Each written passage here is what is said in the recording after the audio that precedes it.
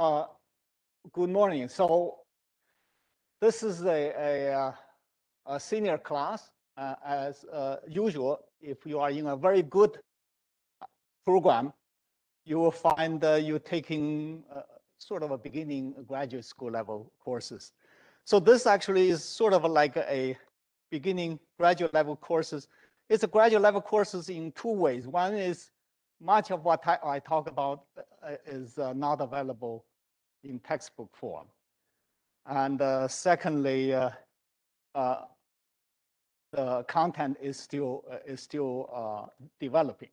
So in any case, I think I just need to see it here. Okay. In any case, I'm going to use this precious 2 or 3 hours to give you the whole 9 yards. I know I'm going to be running out of time because I want to give you some useful details. The whole 9 yards of polymer mechanics at the chain level. Yeah, in other words, we are polymer scientists. We like to be able to have molecular strategies, so we want to look at and understand everything at a molecular level. To begin with, I would emphasize that the polymer is very, very unique. I always quiz my student. The uniqueness comes from the fact it's a chain. And that offers polymers unique properties, mechanically speaking. So I will indicate for you how we could try to take advantage of that aspect of the fact that chains are very long. They inserted into each other. I will show you later. And then we can, because of that, we can try to use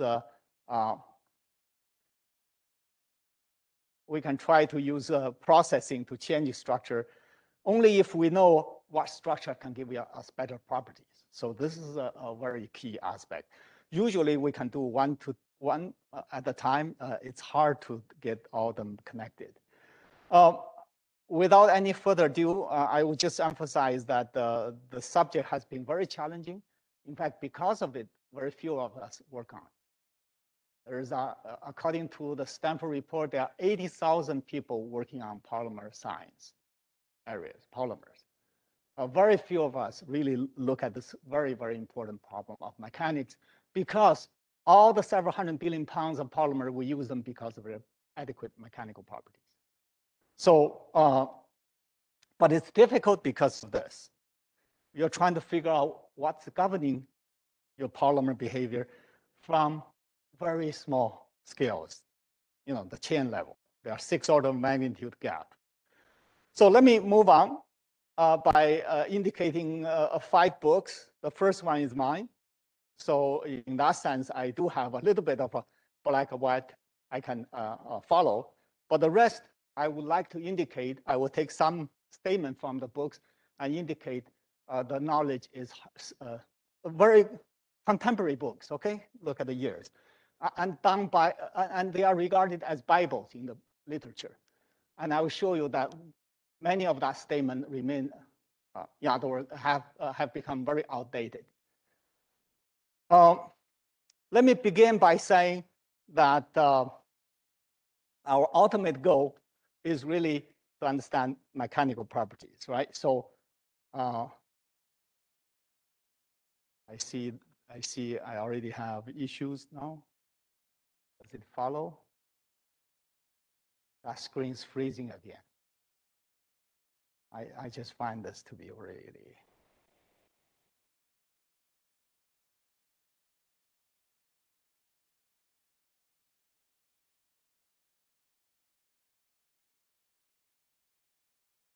So why it's not following? Okay. It needs a screen on the screen. Okay, all right. So this part will be edited. So in any case, I'm eager to indicate that our final goal is to understand the performance of our polymers. In other words, we will try to understand in the final solid state, either glassy or semicrystalline, whether we have good enough properties. For example, I'm holding, here's the picture. I'm holding a piece of fork, and I don't want to make any damage to you guys, so it doesn't work. Well, you probably know it's made of polystyrene. It's brittle. Here is another sample. I collected many of them in my kitchen. This is PET, the same as this water bottle. It tends to be rather ductile, and even if you have a cut, it is still not that bad in terms of having strength there, and clearly ductile-like. So we want to understand all that, and it turns out it just so happened to understand that means you have to understand them in the liquid state. So that's where you need to deal with rheology, because you need to deal with the processing. Okay, and at the end of the day, if you realize that you can understand all that, you will be able to make progress and make a transparent PLA cup that withstand water, transparent and still ductile, as well as heat resistant. So let me give you a few, okay. See, this is a challenging thing. Okay, so let me just give you a few introductions before I move on to the main topic. So in any case, these are the ways processing give you trouble, and you can try to simulate it, but really simulation currently is still very limiting in terms of what we can learn from it. So I will go through a bunch of rheological aspects of polymers, emphasizing the role of entanglement, which is the key reason why this subject is so difficult. In any case, this movie probably doesn't mean a lot to you, but I will continue and show you. Well, in any case, we are running out of time, so just give you a sense how the large-scale polymers are doing. Okay, here comes the part that if you can live with this image in your mind, I have achieved a great deal. All your 300 billion pounds of polymer, when undergoing processing in the melt state, magnifying 1,000,000 times, they are all going to look like this. Long chains inserted into each other, 10 to the 18, 10 to the 19 of them. Okay? I don't even know the English name for that number. You can find out, I'm sure. And the key for us is to at least have a structural understanding of what that means. Limited time, I will move on, just give you a sense of it. In any case, there are a host of phenomenology that was really barely understood 20 years ago. If you want to understand it, it's in this book.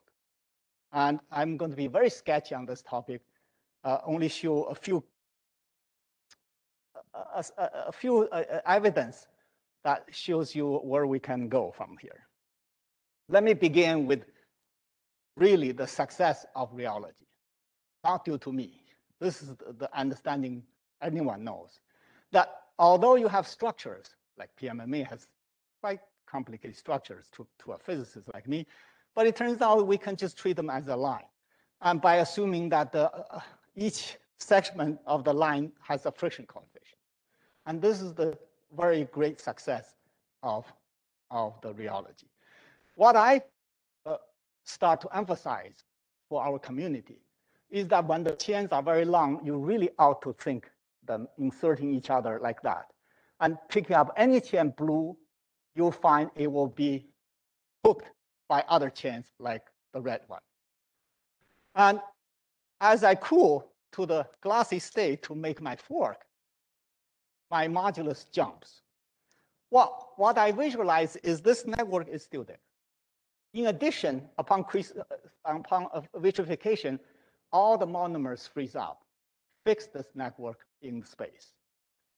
There, yes, you may worry about polycarbonate like my glasses. You may worry about other polymers. There's issue of microstructure as well. Well, it turns out, as I said, in rheology, all polymers to physicists are the same. As long as you give me long enough chains, they will behave identically, rheologically speaking, once you normalize the relaxation times, for example.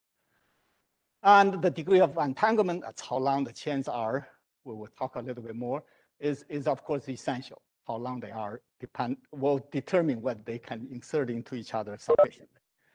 In the solid state, in the glassy state, it turns out we will come to realize that the network has certain structure and it's rather sparse, not dense. We'll come back to this picture again.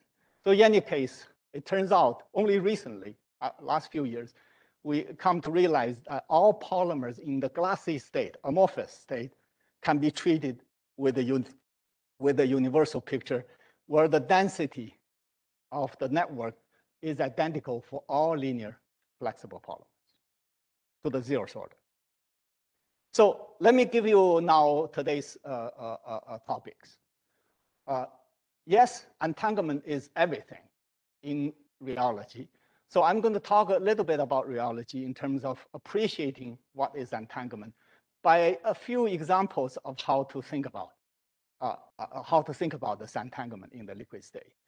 So let me just begin by giving you this outline. So that's topic one. Topic two is to recognize that network that you visualize in rheology in the melt state when you cool down persist and exist as a way of chain reaching out to each other through networking. And in the solid state, there obviously could be either amorphous or semicrystalline, and they need to be dealt separately. And obviously, the amorphous state is a much simpler case. So we will talk about, for example, what is the strength, ultimate strength of our polymers, polystyrene? The breaking I just showed you is due to what? Chemical bond breaking? If that, you blame the chemist, give me a better bond than covalent bond, carbon-carbon bond. If not, is this the problem for the physicist? So depending on how much time, I'll go through a little bit of that. And then I will show a little bit about the crystalline state, at least the way we can manipulate the structure to achieve a better property through processing. And then lastly, I may run out of time. I will say a little bit about, hopefully, say a little bit about fracture mechanics. And there's this whole myth of what is fracture mechanics in terms of whether it really can achieve the objective that we wish to obtain. Probably it will be challenging to get there. Okay. So we have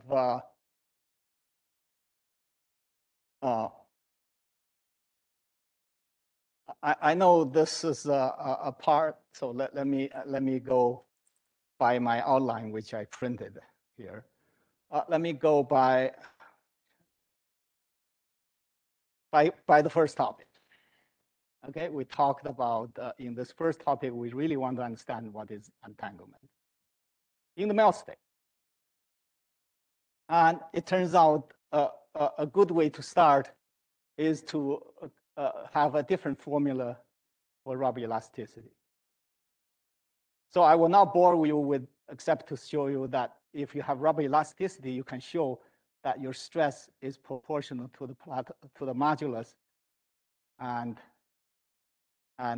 in the case of shear, that will be shear strength. Okay. I know I'm being a little bit sketchy here now. I'm assuming you guys all had the knowledge of what is a way to measure the shape change. So that's the shape change in shear. If you recall, your modulus is given in terms of AT per physical volume between crosslinks. Okay, so if this is a crosslink, that's a physical chain. Then it turns out the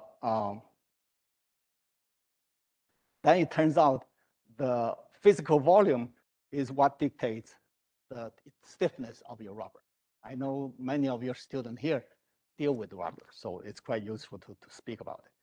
This physical volume is where I start to introduce the concept of so-called packing model. I know I'm being sketchy. That's okay because packing length is discussed in detail in my book. This is among the most important parameter, even the chemists should love to know about it very well, called packing length. It's only second to cone length as important as it. The packing length is to say, I can figure out your physical volume.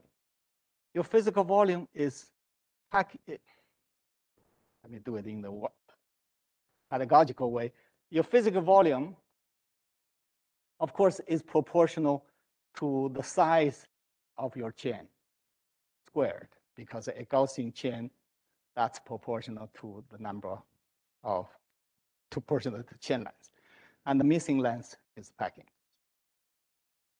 So this can be written as P Rx, Rx.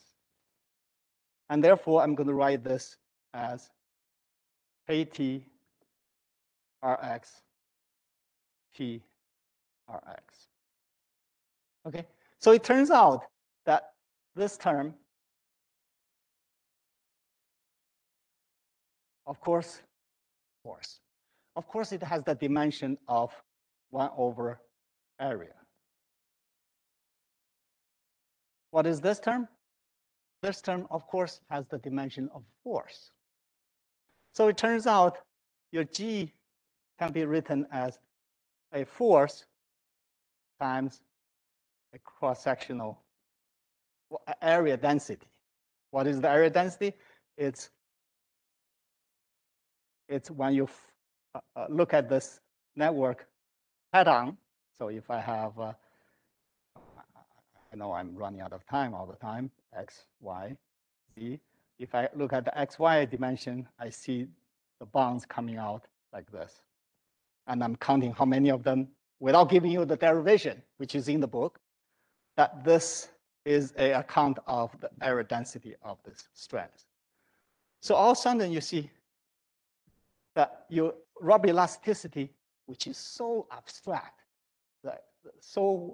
abstract, its expression, derives a new meaning.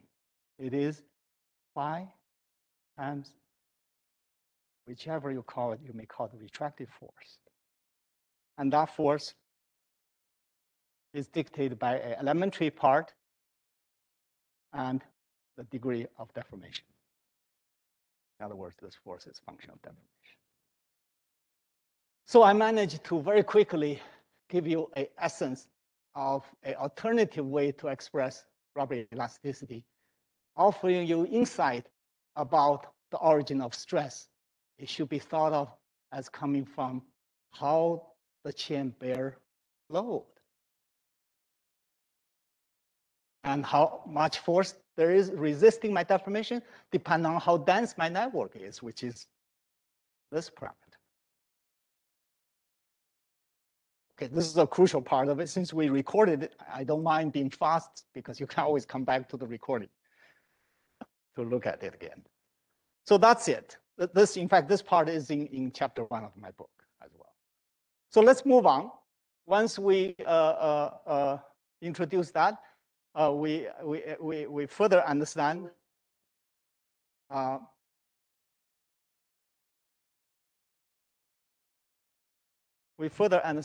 yeah, here comes, that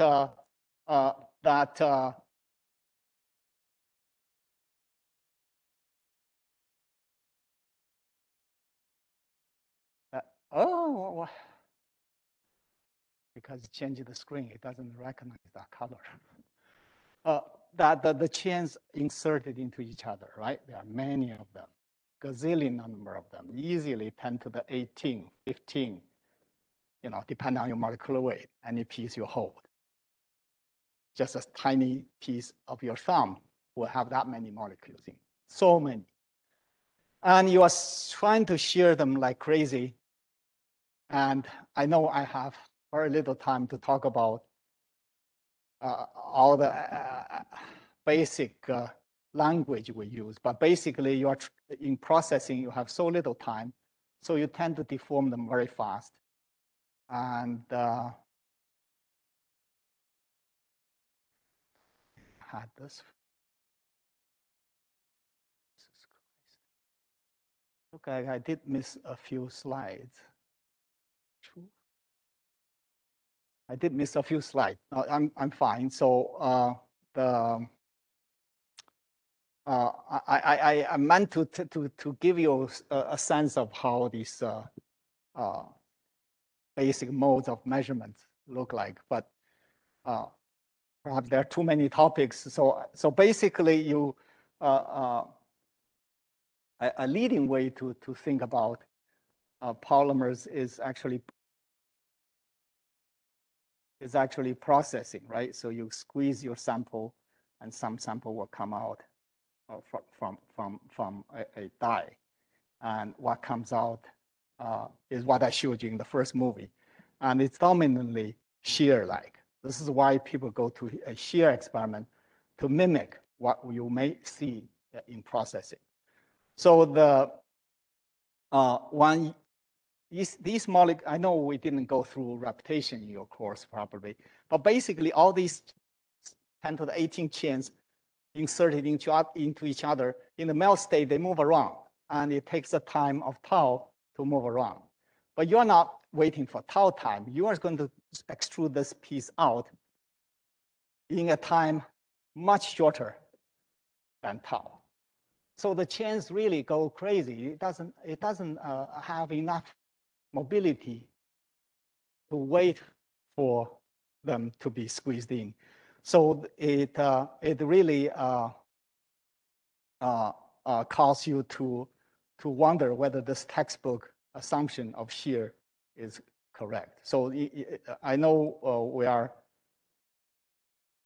I know. So we need to go to the next page. So I know that that this is one of the classic results about entangled polymers. It turns out it shears, but it doesn't shear homogeneously. Okay? And even wait for steady state to occur, it does not get sheared homogeneously. So this is really a problem only discovered 15 years ago for all these, when the polymers are sufficiently entangled, this problem is expected to occur. And that changes the way we perceive how to think about rheology. So this is another crucial experiment where you make a so-called step shear. In other words, you change your shape like that, and then you hold it. For decades, our perception is if you hold it, nothing should happen, but this movie shows the sample breaks apart internally. So this really is a nightmare in terms of shaking the foundation of what we know about polymer rheology. So I'm just here giving you sort of believing my words. I have a whole book developing the argument or evidence for it. That this is an additional complication in male rheology. That this failure, before it happens internally, could happen external at the surface. In fact, that previous movie, you have to remove this failure at the surface to be able to see it. In any case, this affects how you make a measurement, affects how you understand rheology, and can be understood. Once they are understood, you can even try to predict that the slip, call it, will not occur during shear, but after shear. Okay, so this is a powerful look at this failure occurred after shear. So in any case, I'm just flashing through a few results here. One more prediction was if you take a piece of polymer melt, you stretch it, and you hold that stretched filament, and you can predict based on the physics we know that it will break up. I don't, so this is one of the last results I can show you. The stretching of filament depending on the rate at which you stretch, different strand localization takes place, and including one that really is quite surprising because there's no cross-linking. So this sample, you can see it breaks as if it was cross-linked. Okay, so in absence of cross-linking, your polymer could behave as if it's cross-linked. That's the extreme form or extreme behavior of what entanglement can do because of the chain uncrossability. So to wrap up this part, let me just this is all introductory part in the sense I want to get to the mechanics of it.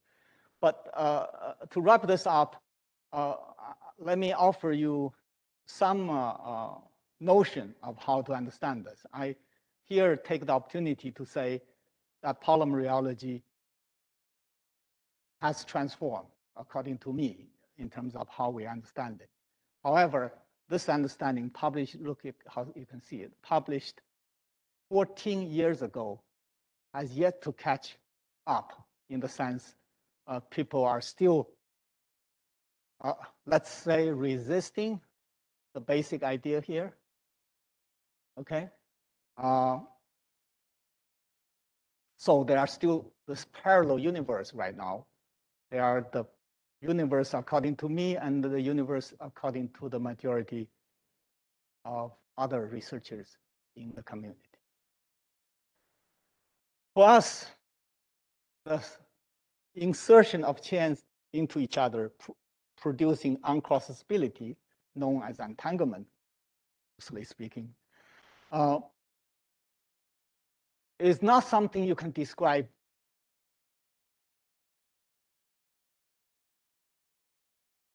by treating a chain in a tube.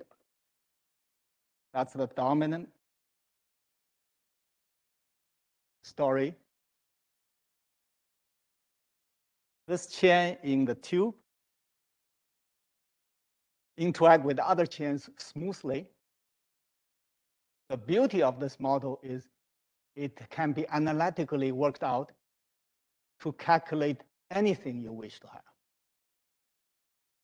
I call this perhaps curve fitting if the physics is not what we realistically encounter. So you can have your beautiful theory. You can produce all the predictions, and sometimes it deceivingly even agree with the experiment, which I went into detail to discuss in my book about why that agreement could occur. But it really is not reality. It appears the reality. Look, this is where you need to avoid institutionalized learning. Don't believe me. Believe yourself. I could only offer what is what I perceive to be what's happening. In any event, we have to answer, we have to acknowledge it appears. This picture, by the way, that I draw there is not unique. It's not due to me. Anyone would perhaps accept that your polymer should look like that, a polymer melt. What such a picture delivers for us is perhaps where we can debate. I take this not literally, but very seriously. I take it to mean that if I do processing, if I do stretching, as I showed you in the previous phenomenology, my red chain can be stretched, so-called stretched, deformed, because my other blue chains are grabbing onto it and try to move. And the blue chains are moving because the next green chain is grabbing on the blue chains. And the next blue chain is connected to the next purple chain. And this goes on for 1,000,000 times until they reach the end of my sample, the two ends. So when I stretch, for example, ultimately looking at red chain, the red chain will get stretched. As a consequence, you build chain tension. That's a loose term. Yes, essentially, anytime you deform a chain, it turns out that chain resists that deformation. So there's force against that. So you build this force, apparently a proportional in the case of shear or extension, is proportional to how much you have stretched, deformed. It keeps growing, but it cannot grow indefinitely without bound. So there will have to be a point where this chain stops deforming, because the available chain, which is the blue chain grabbing it, is finite. So this is what I hope to call it famous or not. I hope it's going to get famous, because it's, according to me, it's true. Speaking of truth, this is where the science gets difficult.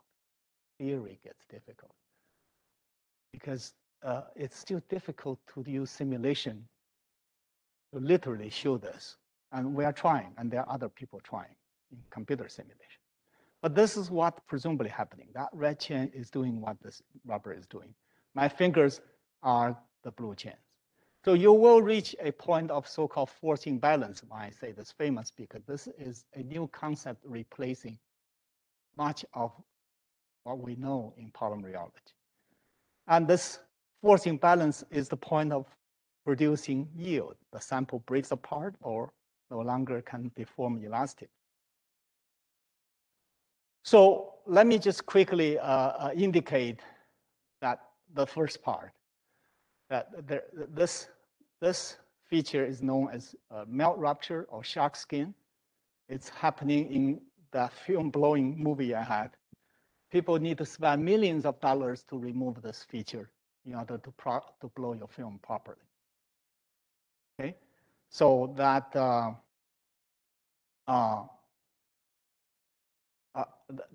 the physics of that apparently is related to the physics what I show you below. When you deform, some part breaks apart, okay, locally. So I only had this 30 minutes to talk about this part. I usually offer a course on this every other year. So you can sign up for that if you want to get to know the details. Okay, I want to move on. With given time, I hope to move on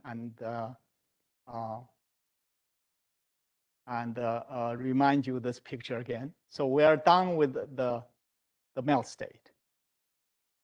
The key part, as you told you, is we're going to be, it's legitimate to ignore the chemical details, because all the chemical details, turns out, is already expressed in the packing length. So it turns out your packing length for polystyrene is almost 4 angstroms. For polyethylene, it's only 1.7.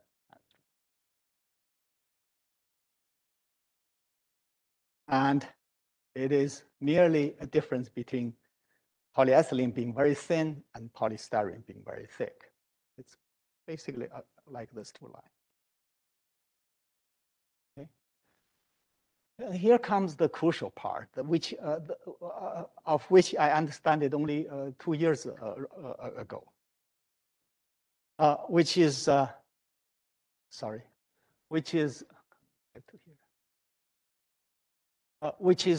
understand in this glassy state, you can have polystyrene, you can have my polycarbonate on my glasses. Can we do what we did in rheology?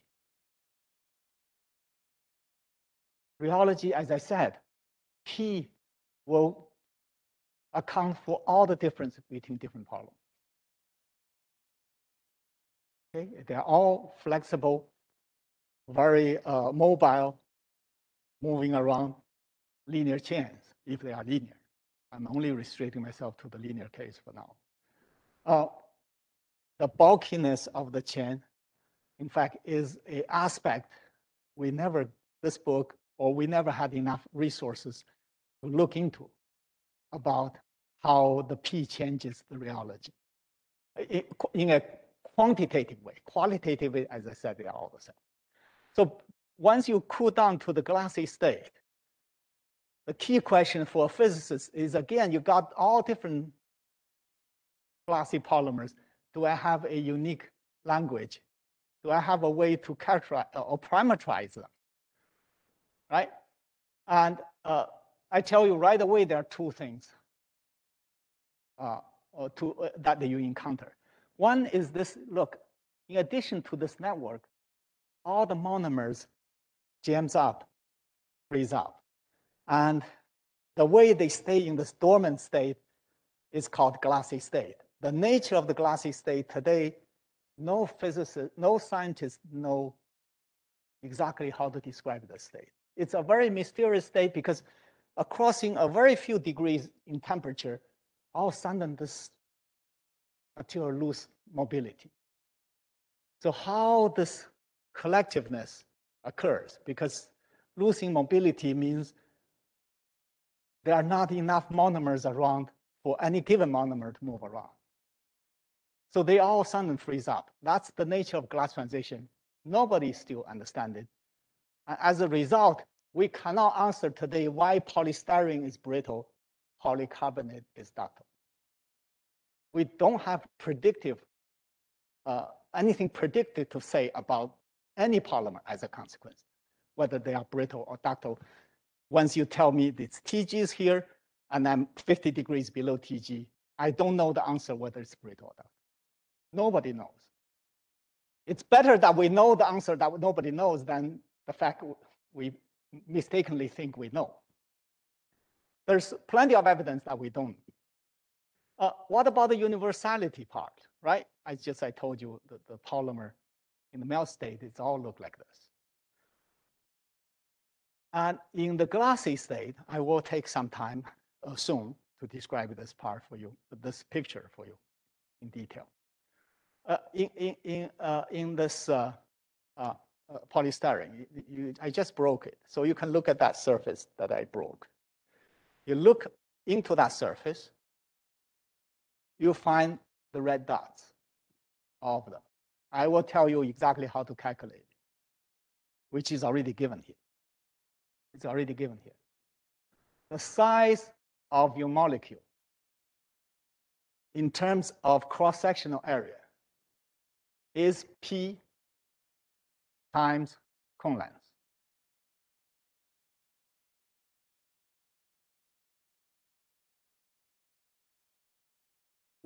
We will introduce it. Yeah, we will introduce it again. Yeah.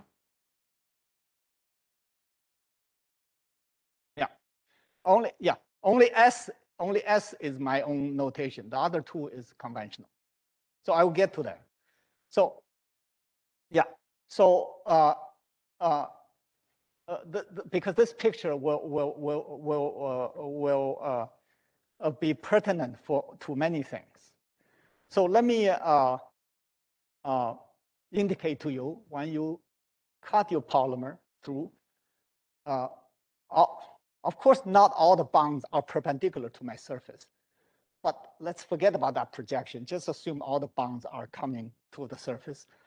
And this will be the area I will define called S. And there are, of course, we don't call space filling, you can call it area filling, right? That area is filled out like this.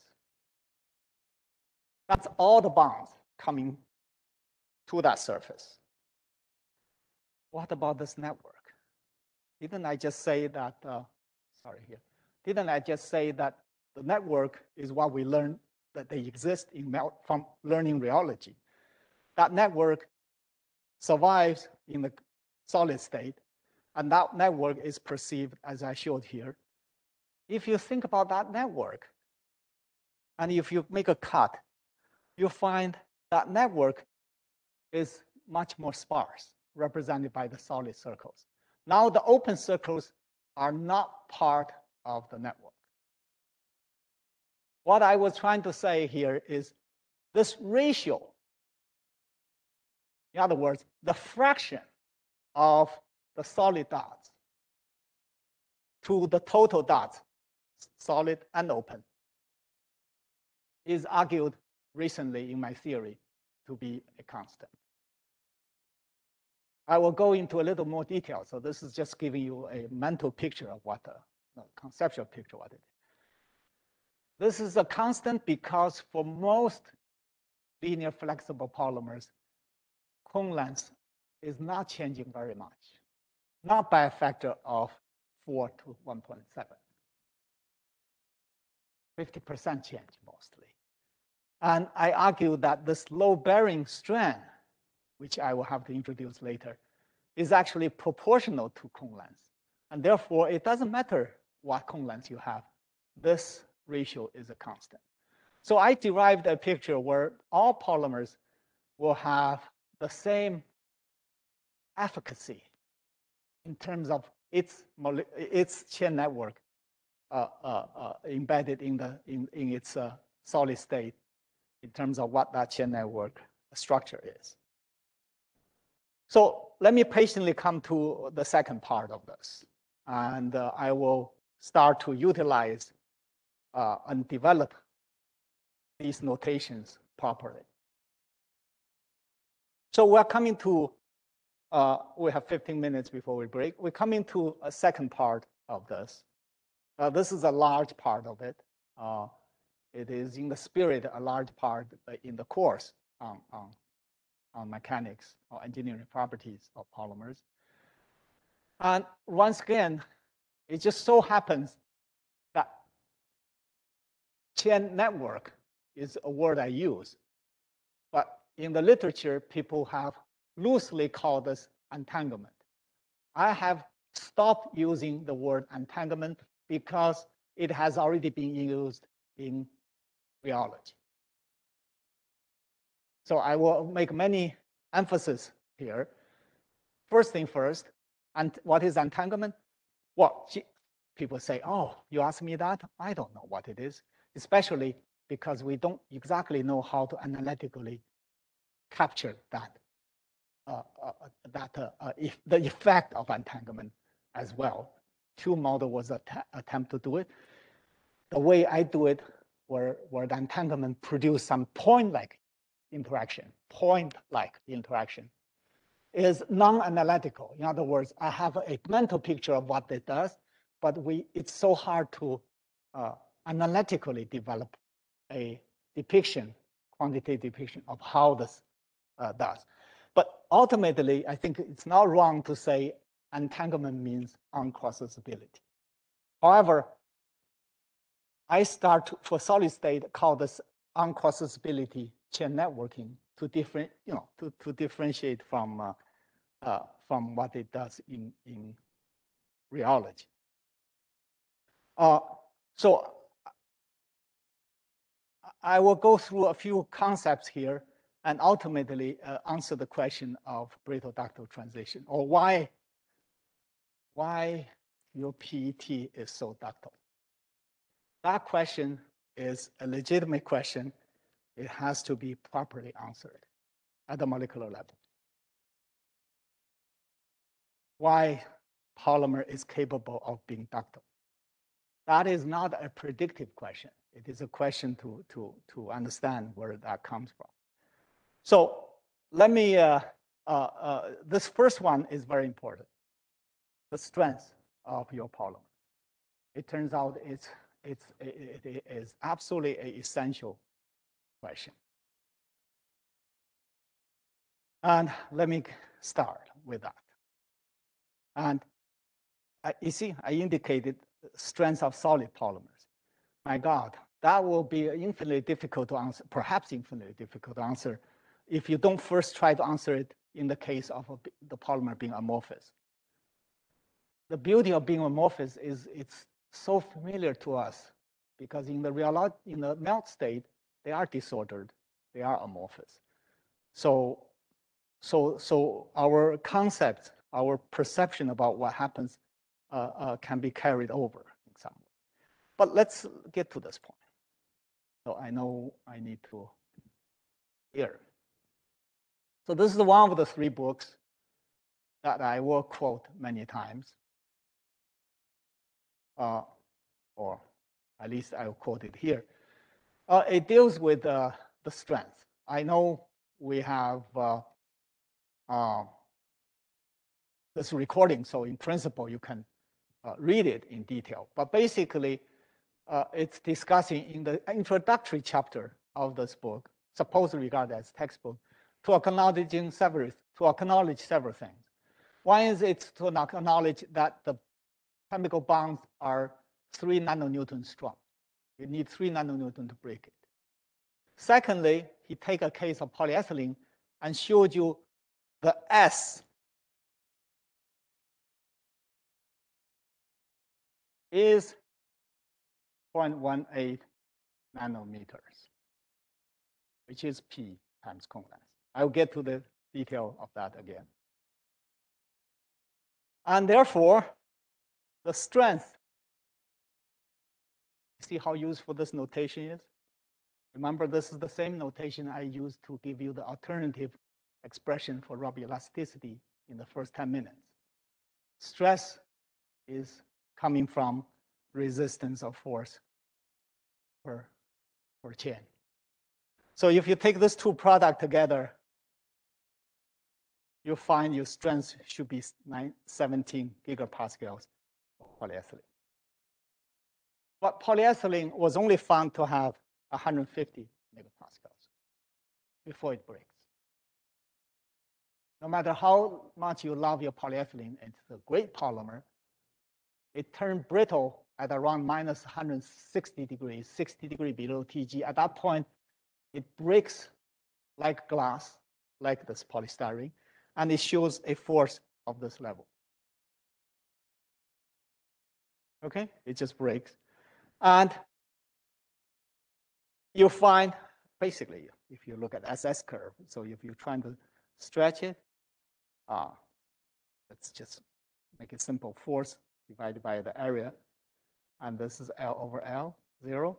And you'll find your polyethylene will just break in a few percent, let's say 5%, and reaching a force of 150 megapascals. Okay? But didn't you say that you should have a force of 17 gigapascals? So that's a factor of 100, smaller. Okay? Not only that the polyethylene is doing that, all 13 polymers Vincent found is doing that.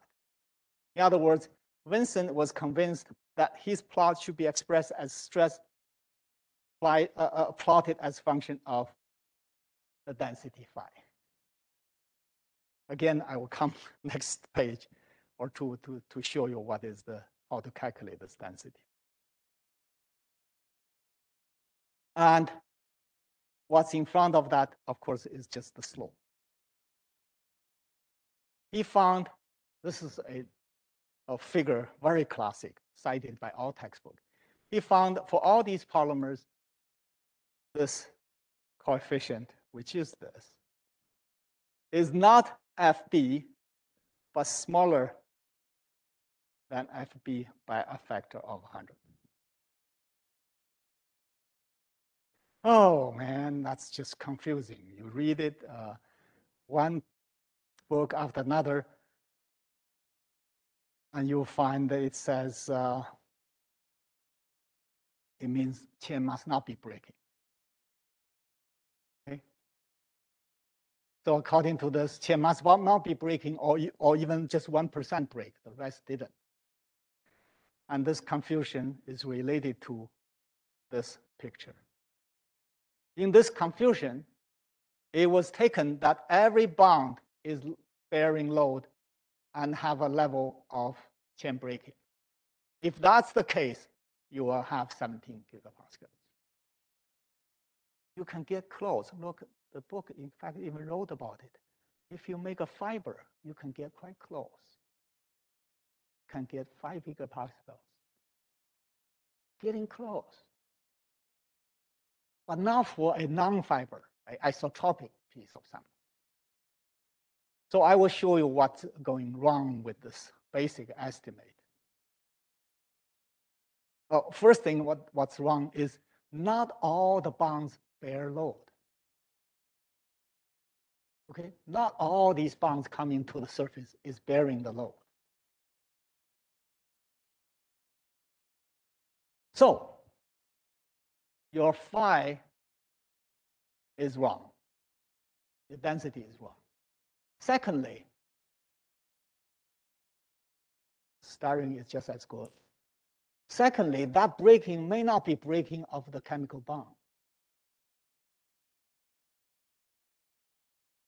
It turns out, what turns out is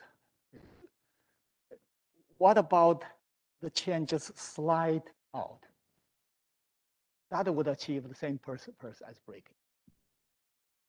In fact, there are arguments that I developed in a book chapter arguing that there's very little chain scission. I'll just pull out. Okay, I just want to indicate that this, I just want to indicate that this is not alone in one book. It's Oh, sorry, I apologize. It looked like this figure was not there when I was doing all this. Guys should have asked. I was writing on my screen that you guys didn't see it. Okay, so this is the Vincent plot of 13 polymers. Oh my God, I was writing it, you are not seeing it, invisible to you until now. Okay, so this is what I was writing. Yeah, I was writing it without that figure. Gosh. So in any case, now you see it. That force is not breaking force, and this density is not the density of this. And this are the reasons you can perhaps account for the fact that there's a factor of 100 missing. I just want to indicate that this is not alone. This is another book saying identical things. Oh my God, look at the 13 polymers. There's just less than 1% that could involve transition. That statement alone misses the point that not all the chains are low bearing. So let me use that space here to give you the argument of the cross-section area of a molecule. You do the following. You take a chain.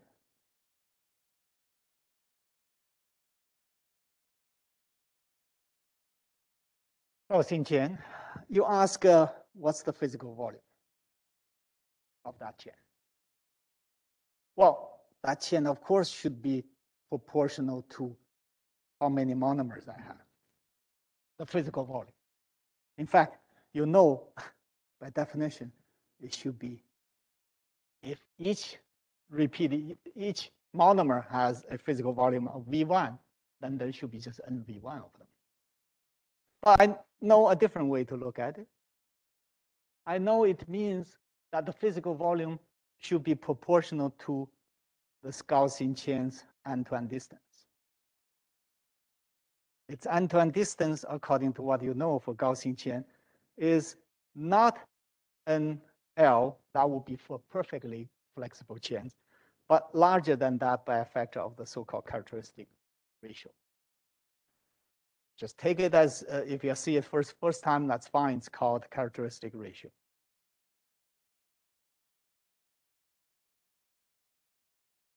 Okay. So this physical volume should be proportional to that because this factor has the N in there. And the power, whoever introduced this, is amazing. The power of this argument is, this is the volume, this is the length, there's a missing length. That missing length is packing length. It turns out, I did homework and wrote a paper on this point. There were 4 groups independently in the mid-80s discovered this concept called P. There's nothing more important and elegant than this quantity in polymer physics, in my opinion, altogether. By identification, you will figure out, sorry.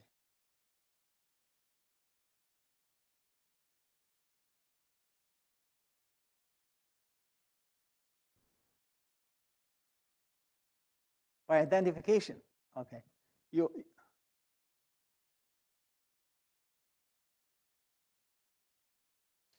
There's an extra page I produced.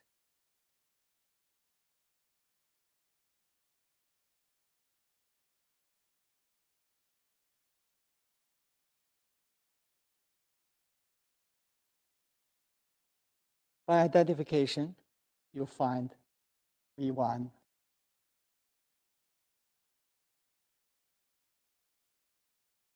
is nothing but, have it, P C squared. Okay, that's V1. The size of each monomer. And I'm going to rearrange it by writing it, by assuming my chain can be viewed as if it is a tiny cylinder, tip of the chain.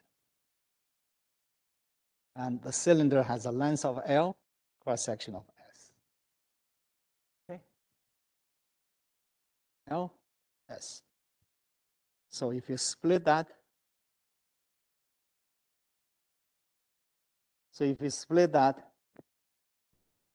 that S is nothing but P C infinity times L. Well, C infinity times L is, roughly speaking, the cone length. In other words, the end-to-end distance is usually can be written as this. Whereas this characteristic ratio times the bond length is the cone length. And in fact, if you write this as what you're familiar with as cone length, you realize that this argument occurs because cone length times the number of cone segments is the same as the number of bonds times bond length. So I have proved for you what S is. It is packing length times the cone length.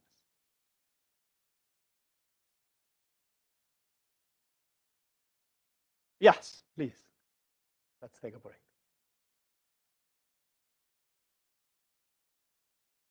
Okay, so let's continue. Now we know what is S.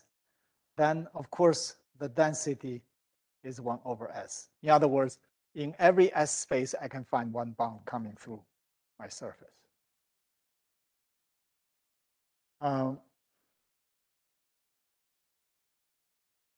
We'll get to the point of whether all bonds are load-bearing or not later. But you understand, right now, this whole concept of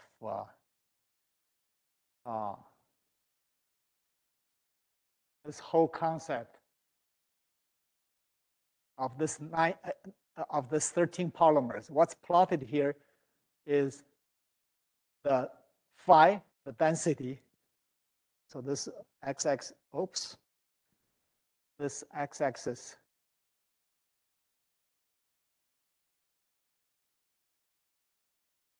x-axis is the density, area density, and this axis is the stress. And Vincent found, at least for this 13 polymers, they obey a linear relationship. And therefore, these are all thermoplastic. So in fact, so the only thermal set is what I don't speak about today. And rubber, we don't talk a lot because I don't think we have time. So mostly this is all of this are thermoplastic. Some are actually already semicrystalline, so this plot has certain issues in that sense. But generally, this is what Vincent found. And later, there was another study along the same line, added 5 more polymers. So basically, there are 18 polymers following this line. The trouble is this slope is too small compared to the force to break the chains. So let me just continue on this. I see I'm not on the same page. Yeah, here. Sorry, I'm plotting again. So this is the 13 polymers we had, and we talked about the area density of this, which is what Vincent used. The reason he used it is perhaps he thought every bond will suffer breakage or will bear load. That would be the only reason he did it. It turns out that gives you a factor of 100 difference. And if you read one more book, okay, you will find essentially the issue of this factor of 100, and he says maybe this is a godlike figure, okay? world, passed away recently. So this is a Bible book. And but he's not able to express his opinion very explicitly. So for example, this factor of 100 between what you measure versus what is theoretically possible, he would say, oh, one possibility of this discrepancy is probably there are flaws, which is something I hope I have time to say, but see how much time I have. And see that he says same thing, the broken number of chains must be very small because there's a factor of 100 difference.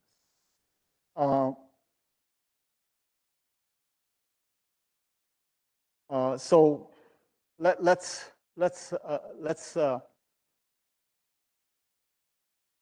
as I indicated, let's move on. So these, despite the fact these are the latest understandings in this book, which is on mechanics of solid polymers, it's very interesting that the author prefer not to explicitly even discuss what is the strength of polymers or plastics. Perhaps he knows it's difficult to answer. And because we don't know it, people through fracture mechanics save us. And I'm not sure it's saving us. So that I see if we have time to discuss that or not. In any case, let me jump to the core part of the business, which is that this PET is ductile at room temperature. And indeed, you need to understand why it's ductile. But understanding what is ductile is not enough. As I try to say it in polymer physics too, I'm not sure I have time to go through any of that issue of iron idea of activation. The problem is, even your poly PET, as you keep cooling, it would at some point turn brittle. So any theory you have to explain that it's ductile at room temperature must be also a theory that can explain why it turns brittle as I cool. That did not exist. According to the book as recent as this one, 2012, they are still using the concept of so-called LDO hypothesis by saying, oh, you know, at high temperature it's ductile because the yield stress is much lower than the breaking stress. And somehow magically they have different temperature dependence, so there will be a crossing point. And beyond that point, oh, the breaking stress is lower than the yield stress. So of course it will break. I'm very unsatisfied with that statement because it doesn't really explain anything. Although these are, you know, like, oh, that's the giant in fracture mechanics. So, by the way, in fact, this book further says, you know, if you take this hypothesis approach, it bypasses the relevance of fracture mechanics to brittle failure. Oh, Lord, what does that mean? So you don't have to do fracture mechanics? Is fracture mechanics wrong, right? Well, in any case, this philosophy of trying to explain brittle ductile transition by merely saying yield and breaking are two independent processes, whichever wins is the one that has lower stress, really is not very satisfactory.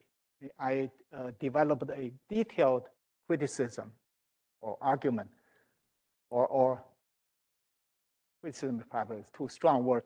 I basically rephrases what this means in this paper in great detail because I was very intrigued by the lack of a better understanding of what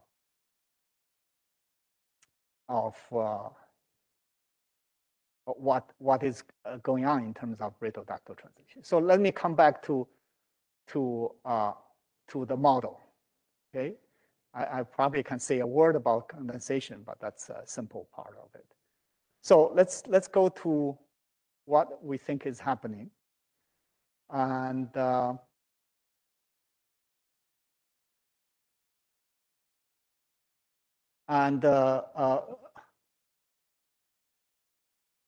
Jesus. Is that?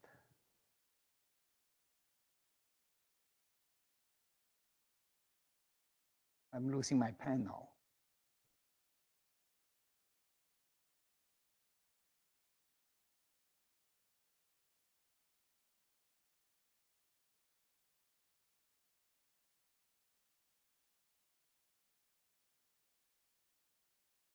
It's on.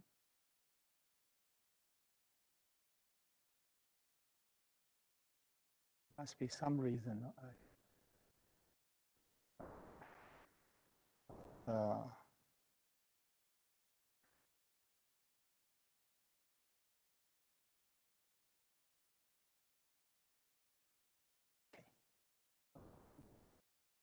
I'm recovering everything. Okay, so let's for the moment talk for a minute about answering the question of brittle ductile transition, or answering the question of why polymer can be ductile. So by now, I think you're familiar with this picture, and this goes on and on, several hundred thousand of this. And what one can perceive is, right, after many of them, is when I pull on my chain, we call drawing, this chain network is going to get displaced. So you're missing many of them. So eventually you're holding them, you're displacing.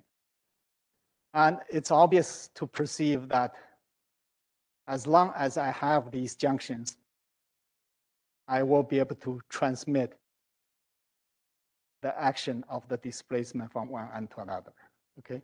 So the key part is really, first thing first, is really roughly figuring out what is this unit,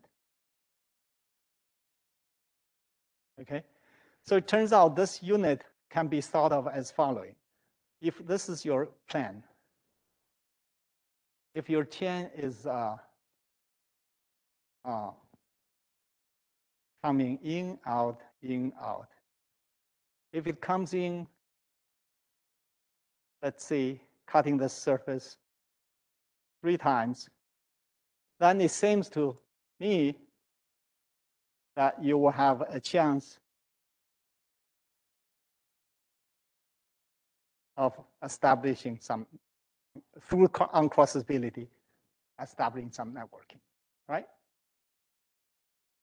And it turns out, of course, this chain need to be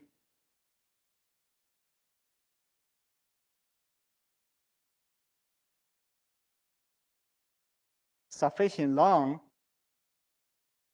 to achieve that. So let's say make 3 points onto the surface. So it need to be this long, at least. This is the whole story. Our plastic industry, our whole polymer, the reason you need high molecular weight is only when the chains are long enough, you can take advantage of uncrossability. Uncrossability is strong because it's as strong as covalent bonds. Any secondary bonds are much weaker. So, so you want to harvest this covalent bond strength. But it's a coil, not like a fiber. It's a coil. So it turns out that it wiggles back and forth. That gives you the opportunity to hook with others. And this length, I'm not going to go into perhaps great detail. I'm not going to give you the detailed mathematical description, which is in the book, by the way. But roughly, it is going to involve the following. So it's actually quite easy to do. I'm not going to give you the rigorous derivation, but I want to show you the map of where you go. Basically, you have these things. We already know it's S. That's all coming out of the surface, all of them. Basically, you're going to count in a given area, which is the size of the chain. Okay, and there will be basically how many times, let's say Q times coming into the surface. Each time it's this. And there are this many chains. And this many chains should have an area of R pi squared. So I'm not defining properly for you. Q is the number of times it comes to the surface. S is the S I defined already. Q, the capital Q, is how many chains are involved. Yeah, let me do it.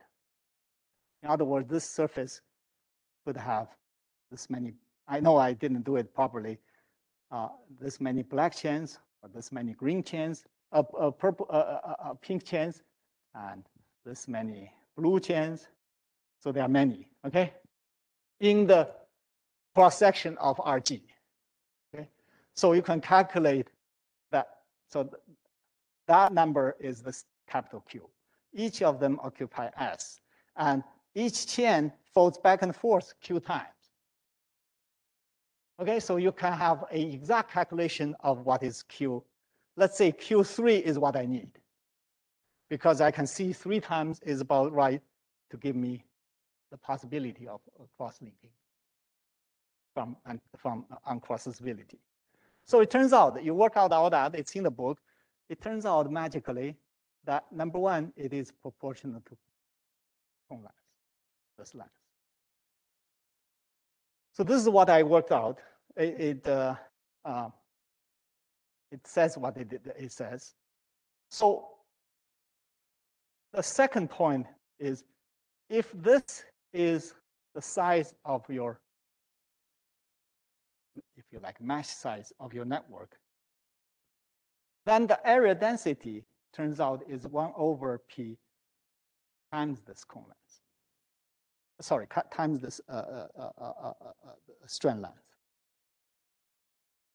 Okay. And this strand length, as I said, is proportional to K.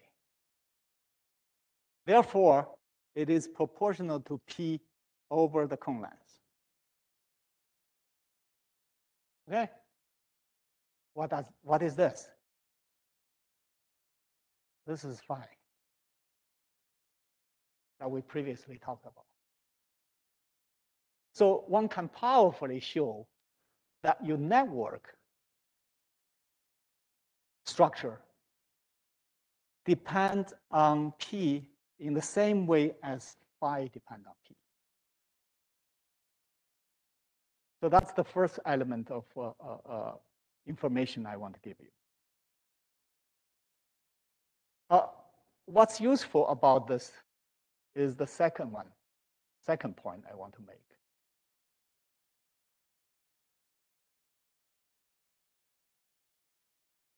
That is,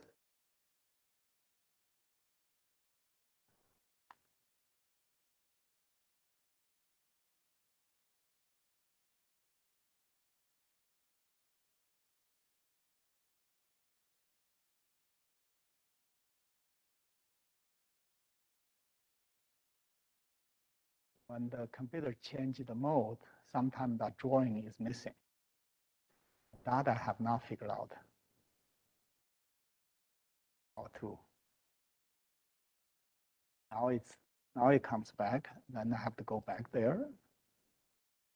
Probably now it will show up. I just don't know the procedures look like. So in any case, let me talk about. So for this topic, I just talked about the structure. Okay? It's 1 over. It's proportional to P over C, or rather, it is P over C, and that's proportional to phi. The second point I want to make is something called, you can call it limiting stretching. This is a very useful concept. It's everywhere in polymer physics, which is this concept. If you have a strand, let's say a Gaussian chain of size R, then you ask yourself how much stretching you need to have so that this chain is straightened.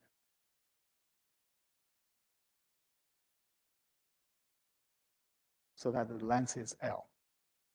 If its nth is L, let me just use the notation of cone length, and it will be this. The number of cone lengths times the cone length. Then it turns out the amount of stretching you need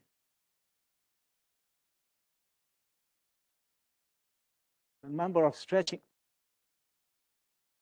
you need, of course, is L over R. Yeah, that's how much I need to stretch so that R become L. That is N cone length. Downstairs is square root of N cone length. So it's square root of N.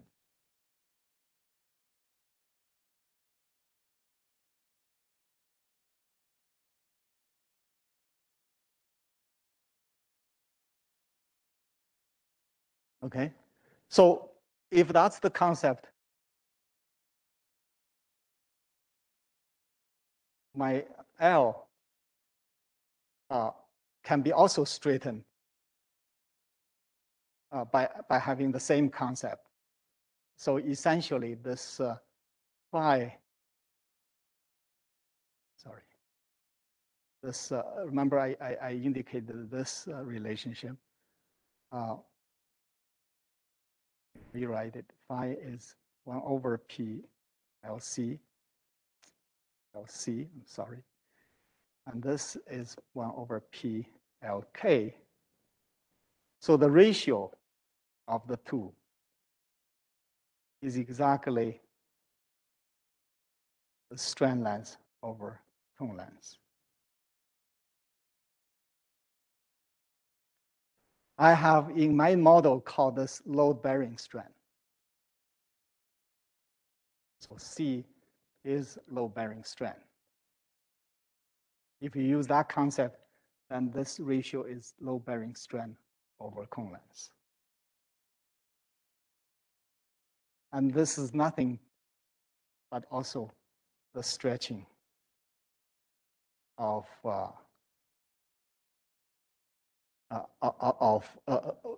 it will take you lambda amount to stretch your network so that I know this part is a little bit jumpy, but I only have this much time for it. Basically, for you to achieve from this state to make all open circle to become a filled circle amounts to a stretching of a level from given by the ratio of the two. I know this, as I said, I'm just running a little bit out of time. I just hope you to believe me for the moment. If you can stretch your sample finely to a level of this to that, then by definition, the network is now no longer sparse. It's going to be all condensed. And that's how we did fiber spinning.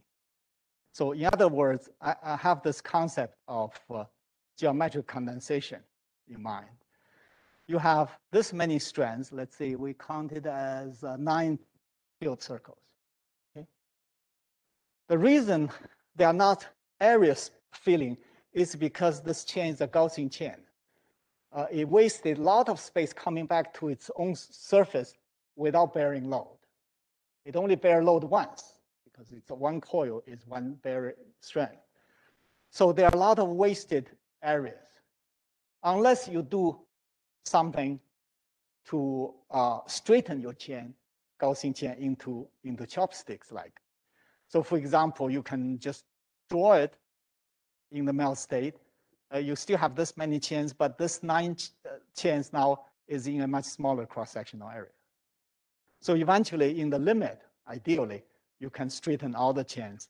Then all the chains are going to be effectively load-bearing.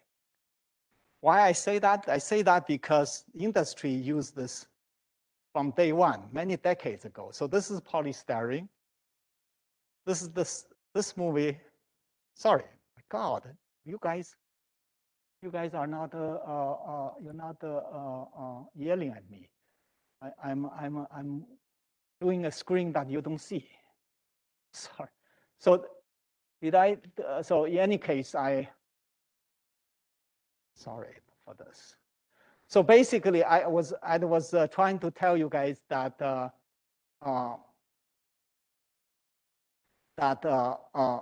there is a way to make your material much more efficient in load bearing. A Gaussian chain is wasting lots of cross-section area because the chain has to come back and forth into the same surface without bearing load each time they come. Okay, so a lot of this is just secondary van der Waals interactions. Only the circles, field circles, bear load. And the way to achieve better bear loading is if you could condense it, if you could draw them so that your coil become chopsticks-like. And that was what I was trying to say. Unfortunately, I apologize for not saying that, not giving this picture. So here is the as I said, there are 9 chains here. And if I start to stretch in the melt state, in the fine limit, I could, obviously my sample will cross-sectionally will shrink, but I could still preserve that 9 chains. Now I achieve some condensation. And in fact, as I said, you could try to even reach the limit of 100%. That would be perfectly spent fiber. So the reason I say this is this polystyrene, very brittle, through such a process, turns very ductile. And in the industry, you'll realize that this stretching turns out makes the sample very strong when you draw along the same direction as melt stretching. But in the perpendicular direction, it's weakened. So therefore, in the industry, typically this process is used for films, so that you can have biaxial stretching. So you have basically you have condensed your segment into the thickness direction. The only weakness is in the thickness direction. But since it's a film, you don't use the strength of the thickness direction. But that's called biaxial orientation. They do that for polystyrene, do that for polypropylene. They do lots of different things. So I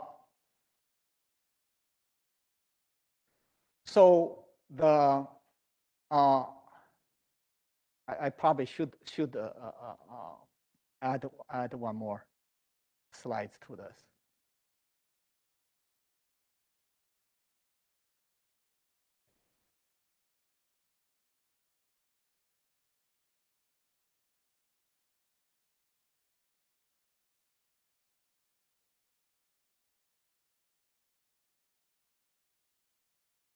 Let me add one more slide to this. So what, I don't want to skip this part. So let me add to this. So what do we have in mind now? What we have in mind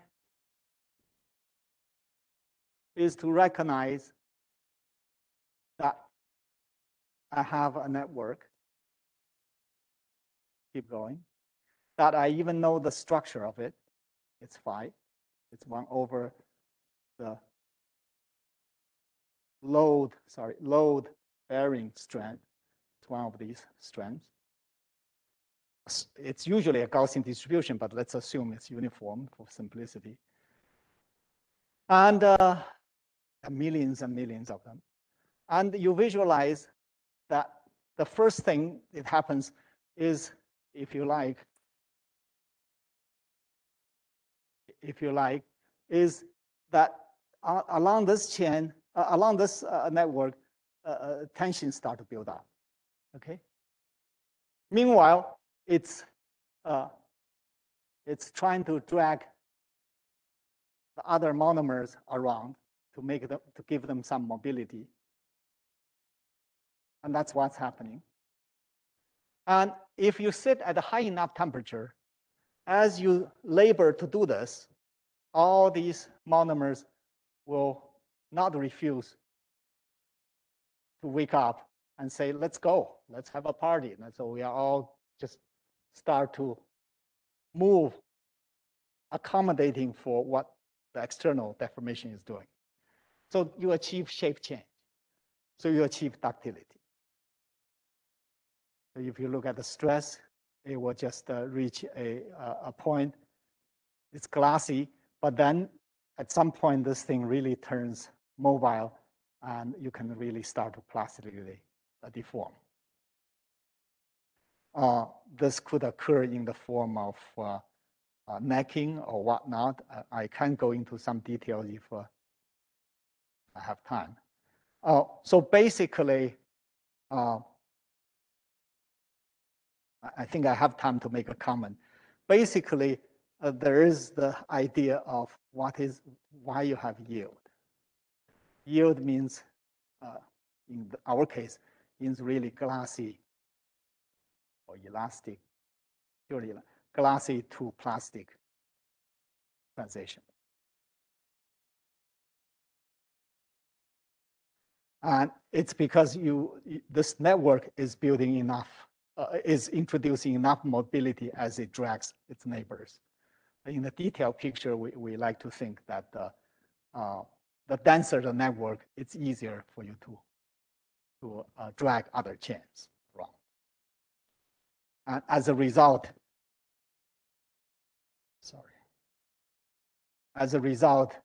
we can explain this.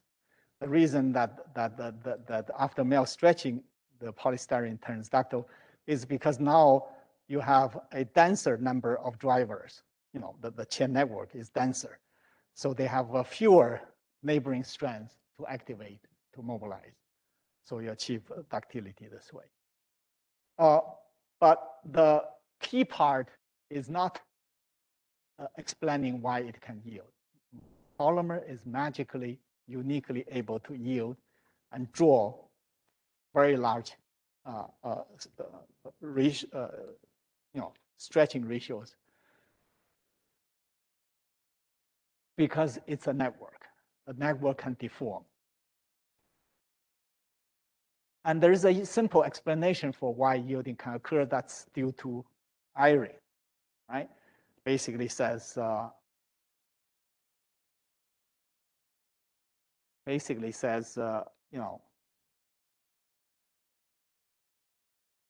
says, if you give me enough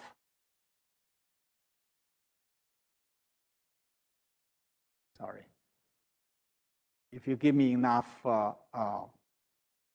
stress, I can lower my barrier. This is the iron idea. But as I'm trying to repeat for some of you, but the problem is that this notion cannot explain when it turns brittle. Because you just give me more stress, I will lower the barrier, I will reach a point when the mobility, this is like the mobility, can eventually become high enough. So it turns out that the key that I happen to solve, at least conceptually, is to realize that one must answer where the stress comes from. And the way we answered it is, you can see, it's the network. It's the network that enabled the barrier to be lowered. Conversely, if the network is not there, such as if your polystyrene is low molecular weight, there's no way you can make a fork out of it because your network is not there. So, so we reach this magic point of you have your ability to yield because you have a strong network, high molecular polystyrene. Wow. Polystyrene, by the way, by the time you reach 70 degrees, it will be ductile. It will not be what I showed you here. So above 70, which is still 30 degrees below TG, styrene is ductile. But as soon as I cool below 70, I realize I can no longer draw ductily. And our explanation, not a model, is to say, as you draw, this chain tension is building more and more, okay? Building up more and more. eventually, you see this tension is sustained by the junctions. So if the junction cannot sustain that tension, you will have sliding, which you can call it pull out. So our conjecture is that when the temperature is sufficiently cold, you will have chain pull out. And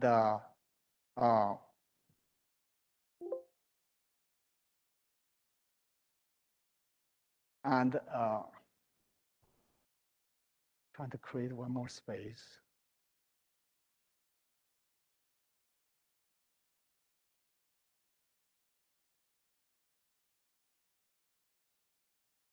So in any case,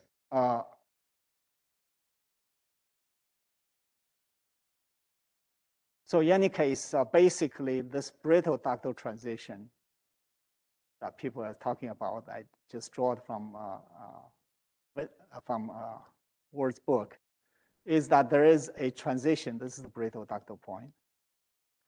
This is a Goldilocks temperature.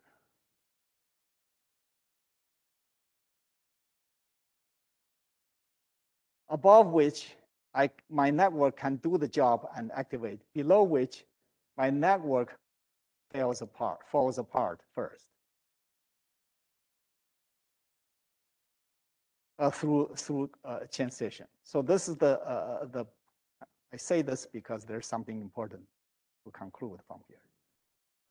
Okay, so when the temperature is too low, we cannot predict how low that temperature is for a given polymer, but we know there is such a point. At that point, you will reach a brittle failure because the network, which is the driver for ductility and for yielding, is falling apart first because of the tension. Because of the tension it builds here, as I indicated in the pink, they're building a lot of tension. So, where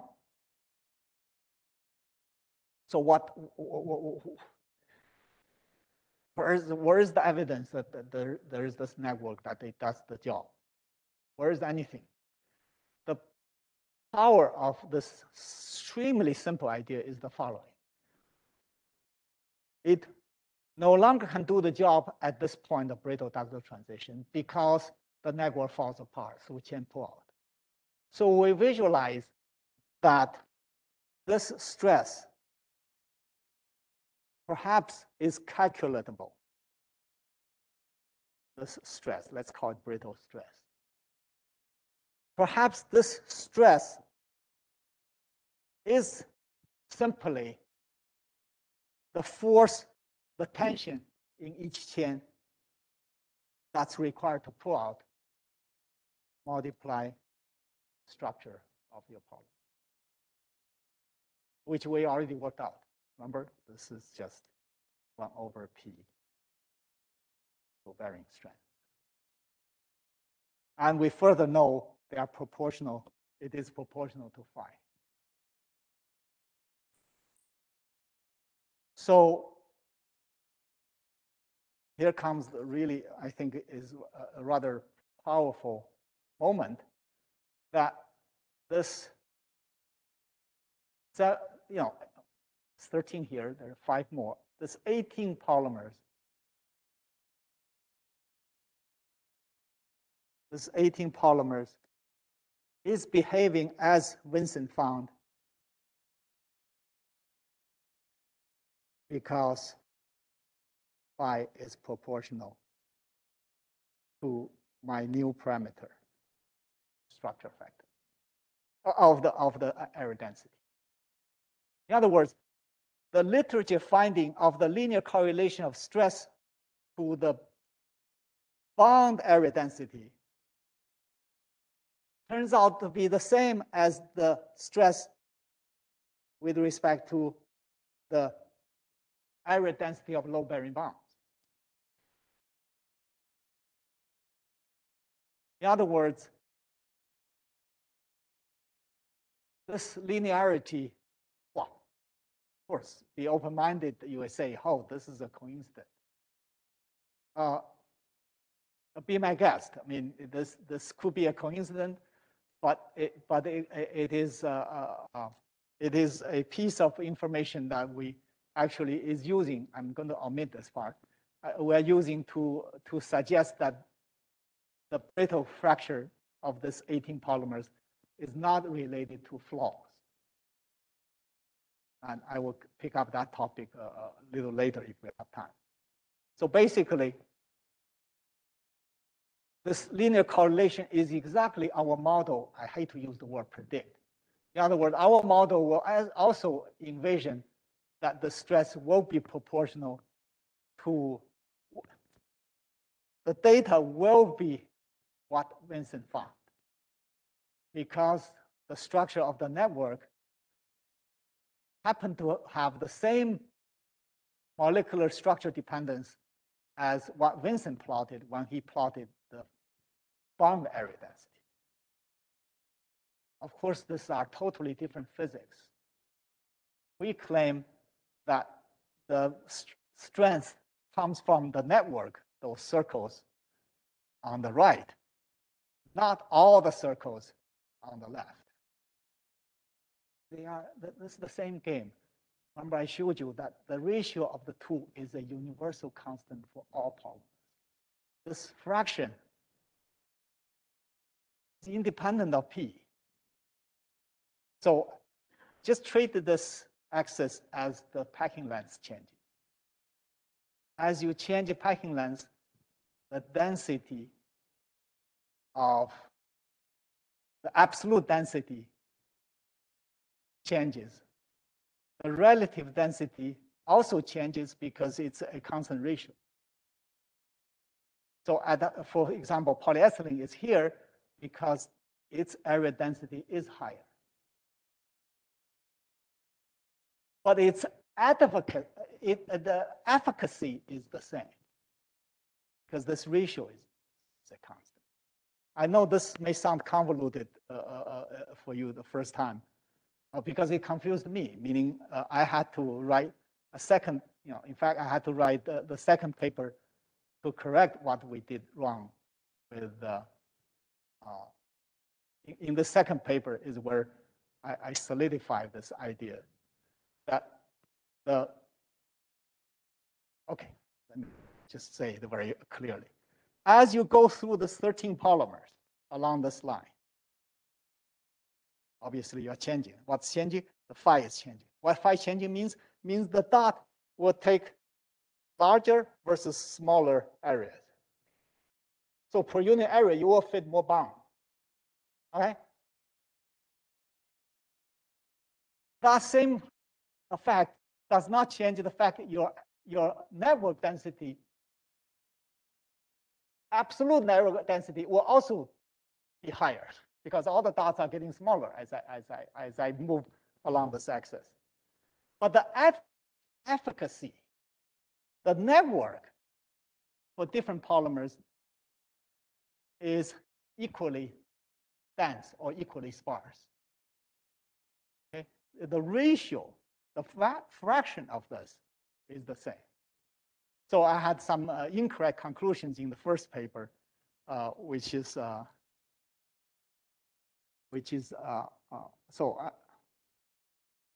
from the point of view of literature, this whole discussion is all Goldilocks. This expression is all described in a paper first published in 2014. And until later, 2019, right, that paper, we had to make a small correction to that.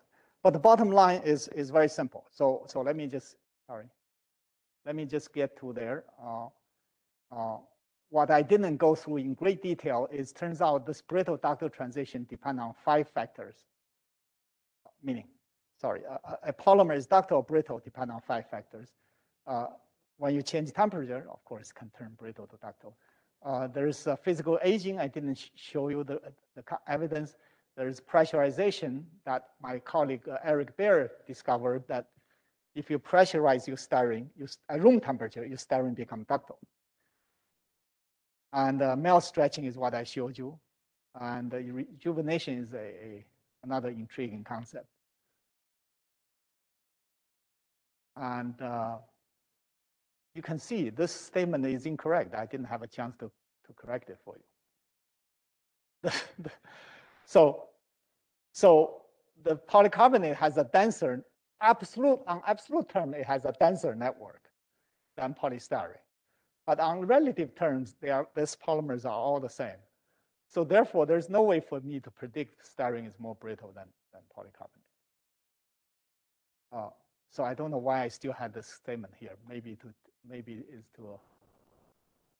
I mean, this is a fact, but this is not a prediction. Is what I'm trying.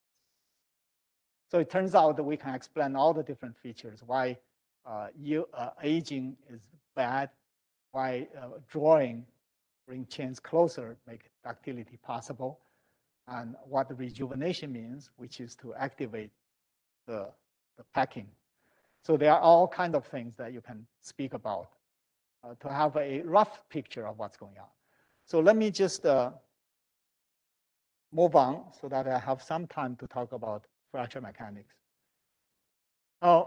Let me move on to the second part of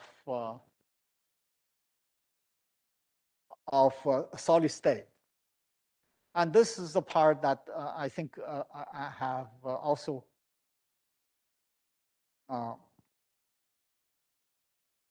powerful things to say. I don't care whether it's unique or not. Coming back again, Stephen, to the issue of entanglement. Entanglement, you have by now heard it so many times. First, we know that concept in rheology. It gives you something called viscosity changing with the molecular weight to the 3.4 power. You blame that for entanglement. The fact that your polymer is viscoelastic, strongly rubbery-like, is due to entanglement. It's all coming from uncrossability. Coming to the glassy polymer so far, people say it's of course due to entanglement because the shorter chains cannot give you any strength. But what I went through for you is a quantitative capture of exactly what this uncrossability did. It activates the network. It shows how the load bearing takes place through this network. So it's not just throwing words of entanglement, which has been done many, many times in the literature. Entanglement, sure, you need entanglement, but exactly quantitatively, why you need entanglement, what does it do, is not clear. Now, coming to semicrystalline polymer, which is the most complex part of polymers, because it's you have to worry about the morphology. You have to worry about now how chain packs, because they have two different state packed, either in the amorphous state, disordered, or packed in lamellar form, or extended crystal, extended chain form. It's more complicated, and indeed, a word used often is semicrystalline polymers is a composite. That is very accurate, say. You got a crystal that's like a filler, and somehow it's magically connected with the matrix, which is amorphous. So, useful concept. It's a composite. It's complicated. It's much more complicated than glassy polymer. Do we speak about entanglement? Volumes. Yeah, we of course speak about entanglement. But in what sense? What does it do? How is it related to so-called tight chains? So on and so forth. I think, once again, you can speak about entanglement as much as you wish, and it is discussed a lot. Again, if you have a semicrystalline polyethylene, when the molecular weight is very low, the polyethylene is not going to do the job because the chains are too short. So once again, what do we mean by having to have long enough chains? Right? Well, to the zeroth order, it actually means something quite trivial. So let me see if I can just use some and that's lighting. Lighting.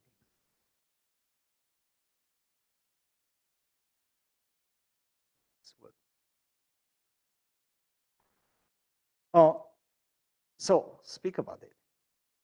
I know, no, folks.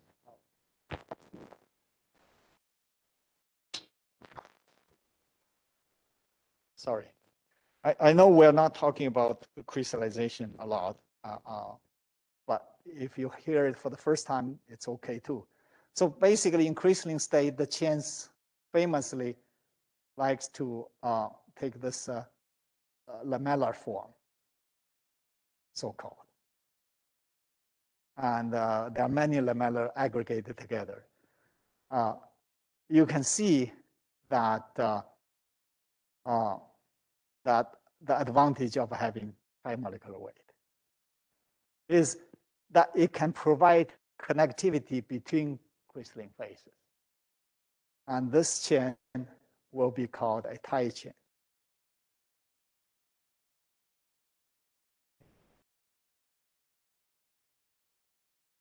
But there is something conceptually more trivial to say, which is what I already said.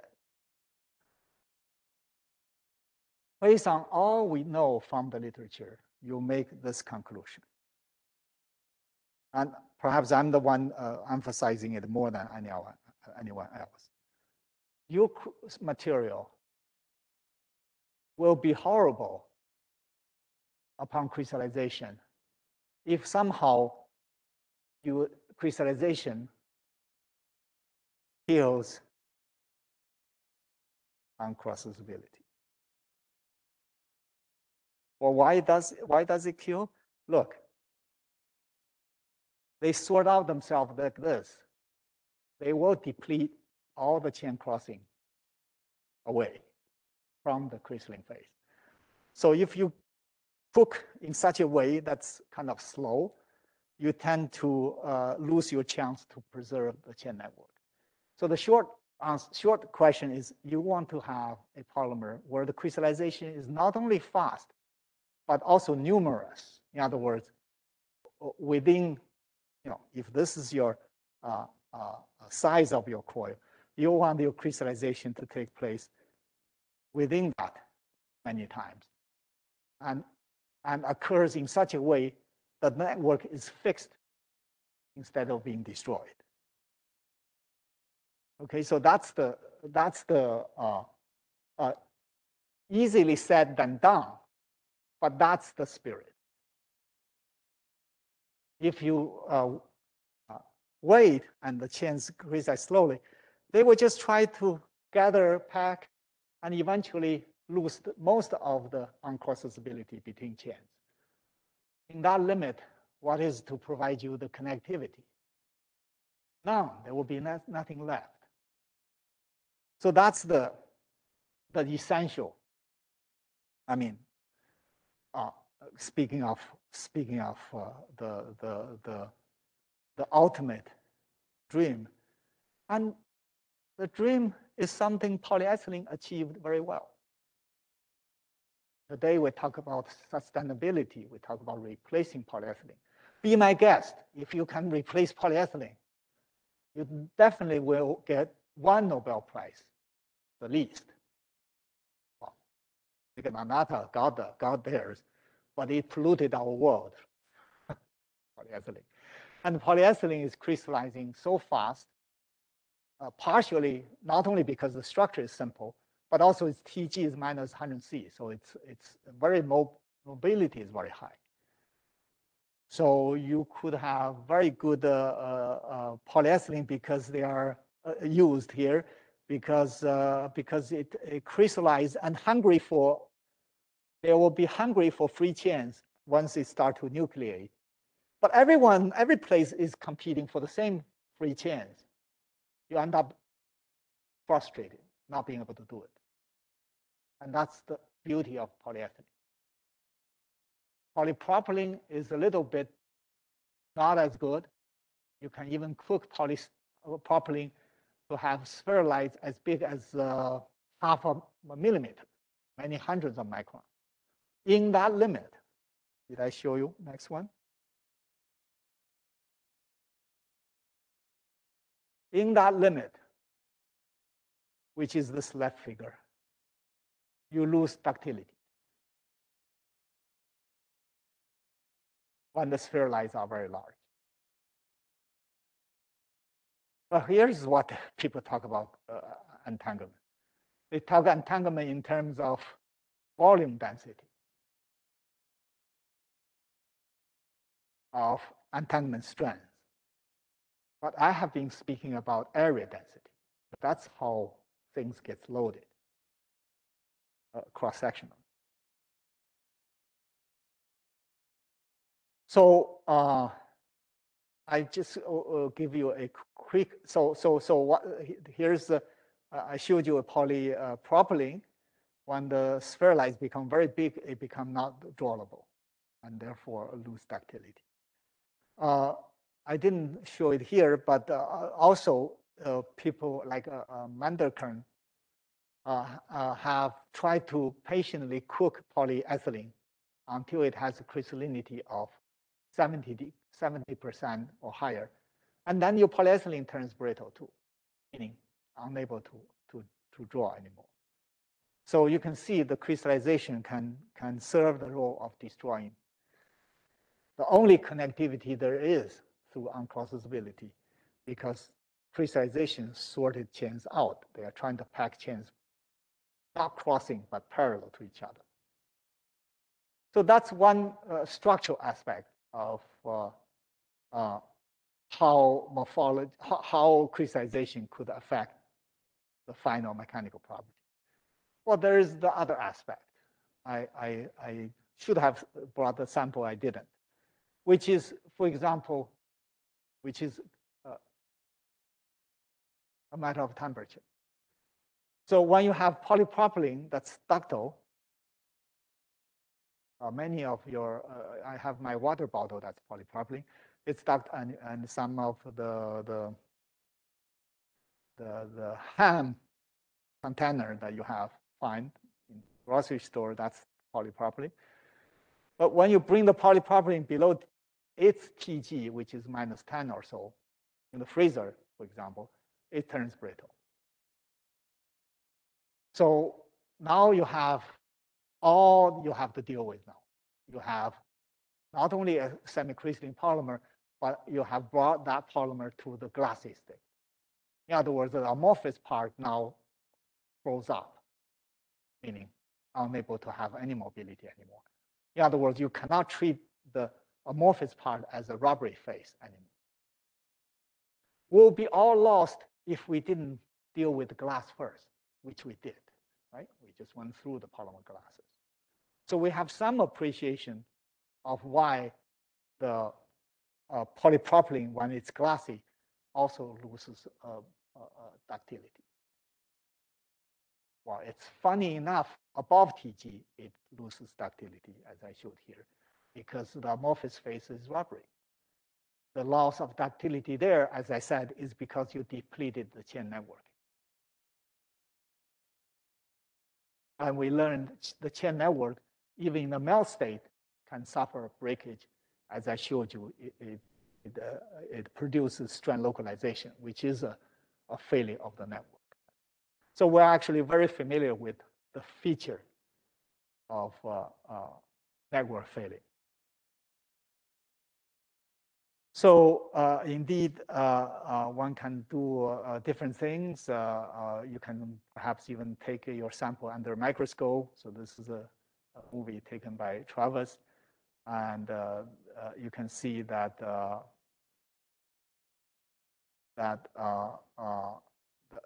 that it fails because there is not enough network there when the spherulites are very big. So so you can see basically the failures start to occur at where the connection between spherulites.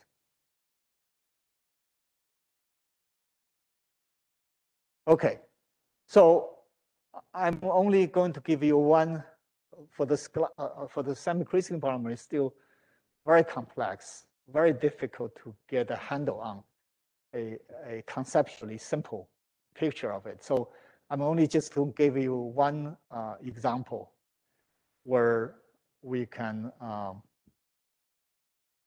we can show some success. Do you want a break right now, Stephen? Before I go to the... Okay, we'll take a 5-minute break before we get to the rest of this. All right. Okay, so I'm only going to, this is a very complicated problem with crystallization. So I'm only going to give you again, a flavor of how we can handle this problem. How can we achieve crystallization without destroying the chain network? That's the very clear objective. And in particular, how we can help the world of sustainability, meaning we all want to have a degradable polymer, a new polymer.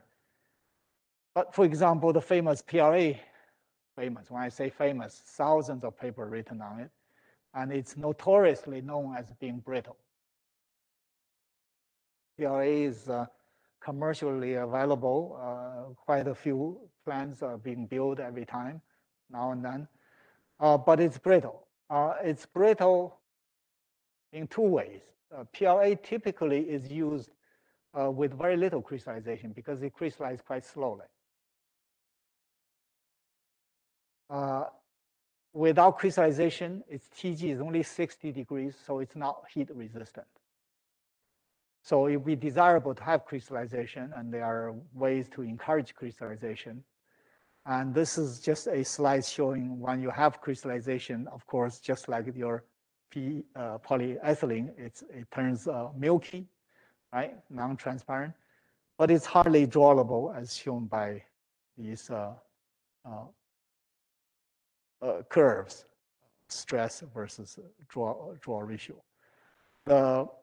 If you cold crystallize, which is to have your, this PLA has a glass transition at 60 degrees. It crystallizes so slowly, so you can bypass crystallization to get to a purely glassy amorphous state. The amorphous polymer turns out is brittle as a glass. You can also warm up this glass above its TG to achieve cold crystallization. And typically that spherulites are much smaller because it's so cold, you have no trouble having lots of nucleation sites. And they are all competing for the free chains, so you can never grow very large spherulites. But if you come from melt state to crystallize around 120 or so, you can have much larger spherulites. But either way, the sample at room temperature is already glassy, so it turns out it's brittle.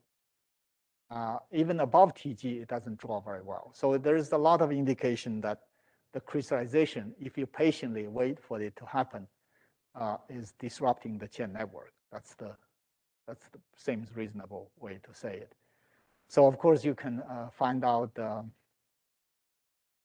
evidence of crystallization, and I will skip the rest of the details. So, yes, polylactic acid, yeah.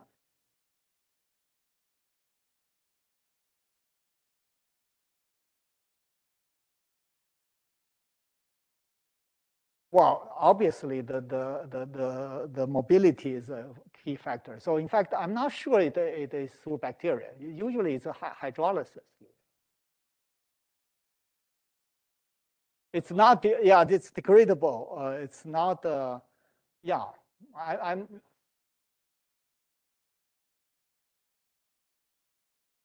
That's obvious because it's more mobile, suppose, yeah. So in fact, there is a study that that we are involved, but my student involved. I didn't even want to be part of that study. But yeah, there are people who are studying the degradation of PLA currently with one of my students. So basically, it's a very unusable polymer until we propose to design through the rheology you learned, through the criteria of preserving chain networking. So the idea was was you're now familiar with this, my whole mental picture. You have a network. You're going to consider such a polymer PLA without crystallization by quenching. Then once you're above TG, you treat this as a melt. You try to stretch it. You imagine the chains are getting aligned, serving as nucleating sites. The whole idea was a design to make sure that crystallization occurs in every unit of your network, of your chain network or entanglement network. So the whole idea was that upon drawing, you're going to have chain alignment, and that will give you crystallization at every mesh size, and everyone will compete for the free chains to be added to the crystal. And very quickly, they become frustrated and unable to do anything. Yet, if you have crystallization, it would occur on nanoscopic scales, on the size of your network. So that was the physical picture, and indeed, this was realizable, as shown by this recent AFM picture. So the drawing direction is horizontal, and the white parts are the crystals, which are which are stiffer. So you can see this is really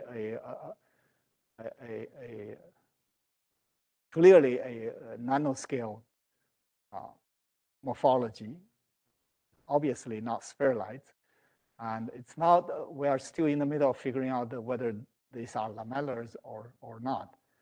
But basically, it's the crystalline phase is connected because it was made to occur at the network building block level.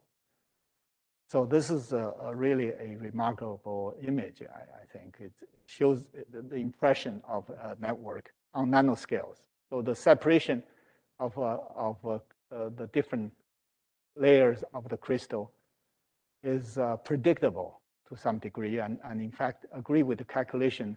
This is an AFM measurement, and you can also do small angle X-ray to get the long period, and they are all in agreement. So it is that physics that allowed us to confidently say that this predictably also, it's powerfully predictable in this case. So you see how little we know?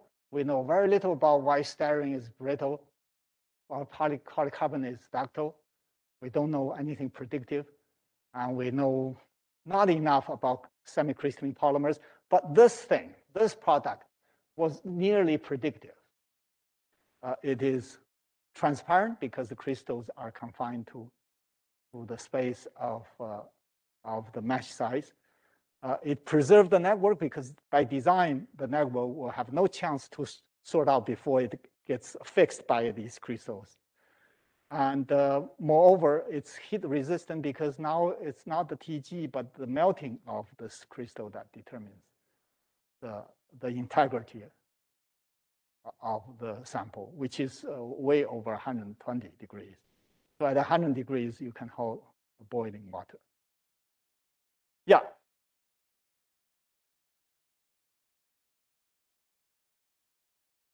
This cup, this is the cup from which we had the AFM image here. So that's the, okay, sorry. So this was designed, this PLA, which is famously brittle, was designed to become ductile, to become transparent, or rather to become ductile, and to have heat resistant because you have built-in crystallization through this chain stretching induced nano-confined crystallization. And it's transparent because the crystals are so small. Well, also evidenced by the AFM, the spacing. Yeah, you know, it's if you tell me, look, I know enough about, I know element, it only shows I don't know, actually. If you tell me this AFM picture without showing me the sample, I don't think I can tell you it will be transparent. Okay, the reason is, look at the strings. It's quite long. Okay, this scale is 500 nanometers. That's the visible light. So this string is approaching the visible light. So I would, this is where I know so little. I would say, this thing may not be transparent because it matches the wavelength of the light. Yet it is, or largely it is. Right, so I don't, so there got to be somebody who can calculate. In fact, it got to be some, it's like finite element calculation kind of, I mean, whether this structure can scatter light. The structure spatially this way is only 20 nanometers. So that shouldn't scatter light. But this strip, this threads, is quite large. So yeah, if you ask me why it's transparent, I have no clue. We were dreaming that it's transparent because they are going to be small. You see the crystal is growing vertically. So it's drawing this way. The crystal is growing because of these purple things. It is going to grow until it's disrupted by the fact that the chains network is not so regular. So it will stop somewhere. But yeah, I don't have an answer why it should be totally transparent, but it's nearly totally transparent. As you can see from this movie, the cloud is coming from the steam there. So, so this scenario hopefully will be used again in the future for other polymers, for other semicrystalline polymers. It's so we'll see how far this will go. We're still working on semicrystalline polymers. It's a complicated problem. It's not finished, but we were also eager to move on because we know if you have a cut in your sample, you tend to show some weakness in your plastics. So we were interested in finding out what is that cut. So this is just a summary. I can skip it. So this for us is a brand new fracture mechanics. And I think I have already motivated you for it. Because it turns out, if you read these books that I listed, 4 of them, one book is devoted to fractures of polymers. You realize that they find an easy way out through fracture mechanics. Take your polymer, you say, go back to this page so I can write something. Take your polymer, you say, it doesn't matter which polymer. So it doesn't matter which polymer. So it could be your polycarbonate, your dear polycarbonate. It will show, in fact, I supplemented this. I think I supplemented. Yeah. So I added one figure here. This is the Vincent plot. Okay. This is the Vincent plot that I published in our paper by showing that this slope, by calculating that this, sort of making a guess.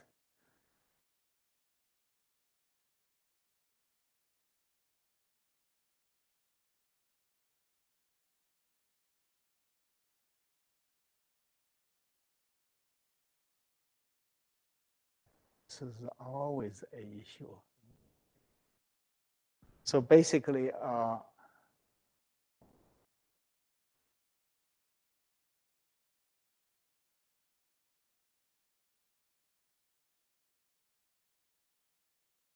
basically, this is my model.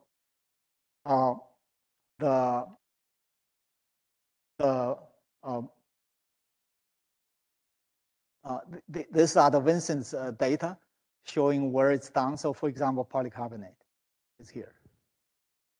Okay. It become brittle at 100 minus 140 degrees. And it fits onto this line because it just so happened all these polymers, we made a guess about what this density is because they are proportional to each other, but the proportionality constant is something nobody can calculate. So I made a guess that this is about 1/10 of the phi. And it turns out the pulling out force is also about 1/10 of the breaking force. In that case, I will get a slope that shows the pull out force is about 1/10 of the breaking force. And that explains why you have a factor of 100. So it's 100, a factor of 10 weaker here, a factor of 10 weaker here. And that's why the observed stress is a factor of 100 weaker than the true theoretical strength. So in other words, we sort of have an idea of why the observed strength is much lower than theoretical one. Already, if we trust, how much we can trust? Well, I tell you, I can trust that it's not due to transition. So this factor of 10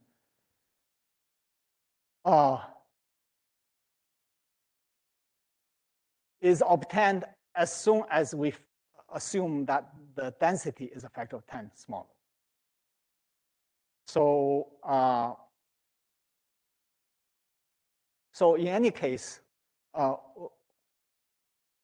this is a picture assuming that your polymer sample is perfect. But this is not how we started. When we had a factor of 100 weaker strength, the common idea, dominant idea in the literature is to blame flaws, which I flashed one of the Word textbook showing that, is to say, oh, it's weaker because you have flaws. So let me start with that concept here. Okay, and also show you why that concept is wrong for our polymers. It's wrong. So just keep in mind that the theoretical strength of your polymer is 15 gigapascals, and you find by observation it's only 0.05 gigapascals, a factor of 100. Okay, a factor of 100 apart. God knows why there is a factor of 100. But we know this estimate is off for two reasons. It shouldn't be all the low bearing strengths, and it shouldn't involve transition. So we know theoretically it's wrong, that estimate. It's not a factor of 100 larger than observed. What we don't know is exactly how much weaker it is. So a starting point is to say, oh, this is your theoretical strength. If that's the case, then we go home, everything's done. But since we had some misunderstanding about the value that's 100 times larger, we blamed flaws for not observing this higher strength. Here, we are so much influenced by Griffith's, famous Griffith's idea. So I want to go through that a little bit. In fact, that's just part of the syllabus of your course, actually. Yeah. So I'm eager to talk about that, actually. Now, so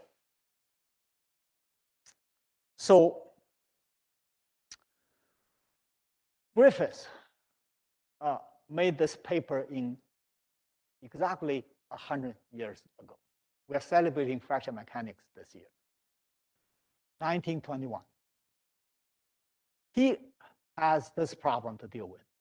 He was told glass has a strength of 10 gigapascal, and we find in our experiment of silica glass to be 100 megapascal, exactly 100 times smaller.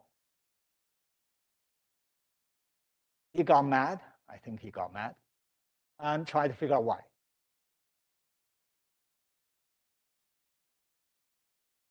So I will probably spend a great deal of time trying to,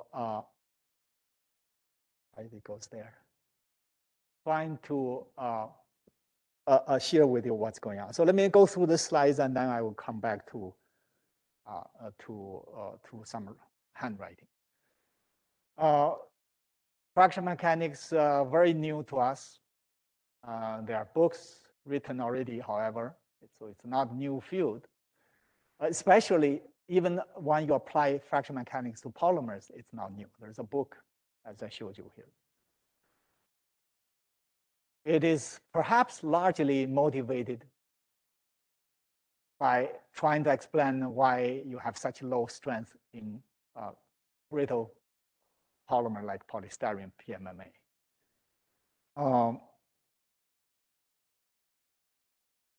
Well, in any case, polymer is a much newer material than steel, and people learned about the success, or I don't know, I call it success or not, of fraction mechanics for glasses,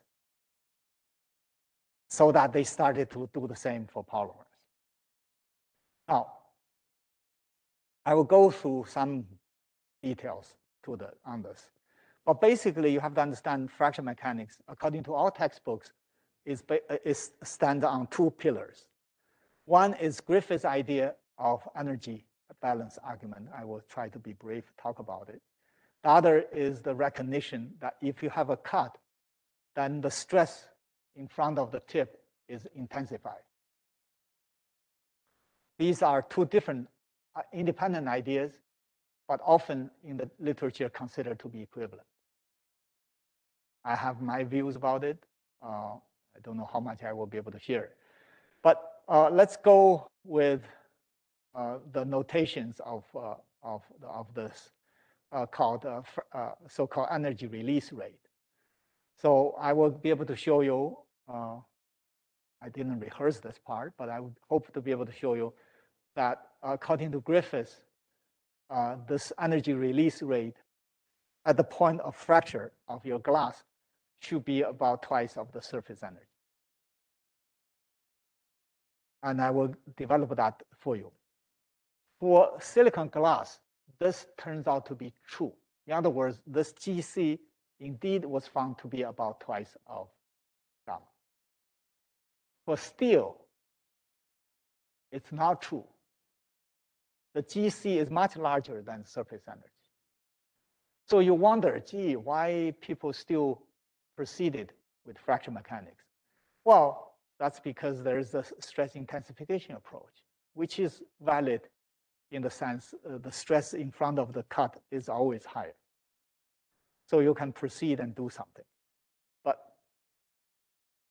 let me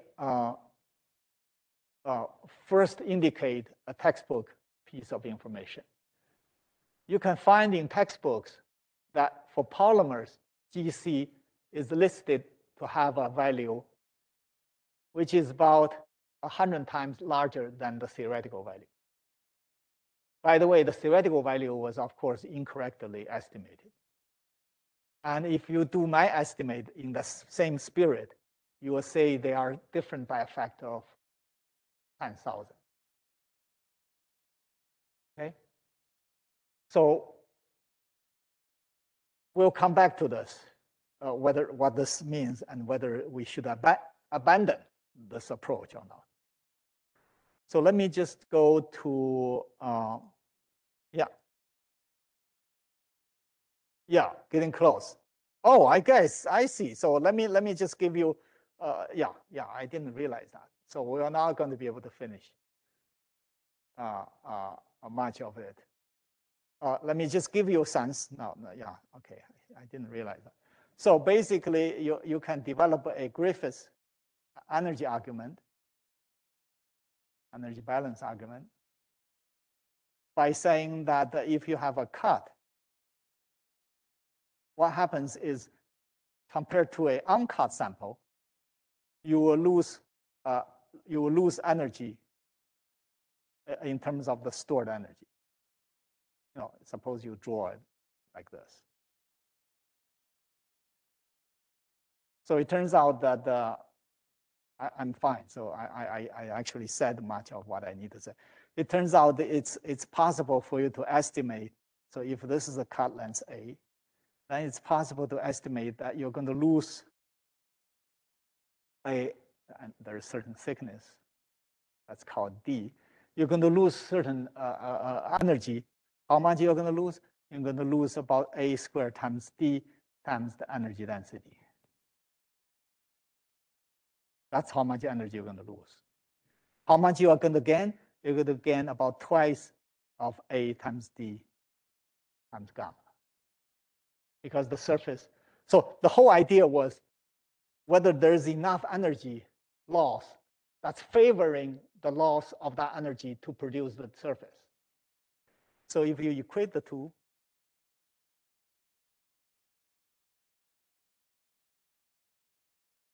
you get the result at the breaking. And so I cancel two of them. It's 2 gamma on this side. It's AWC on this side. And that AWC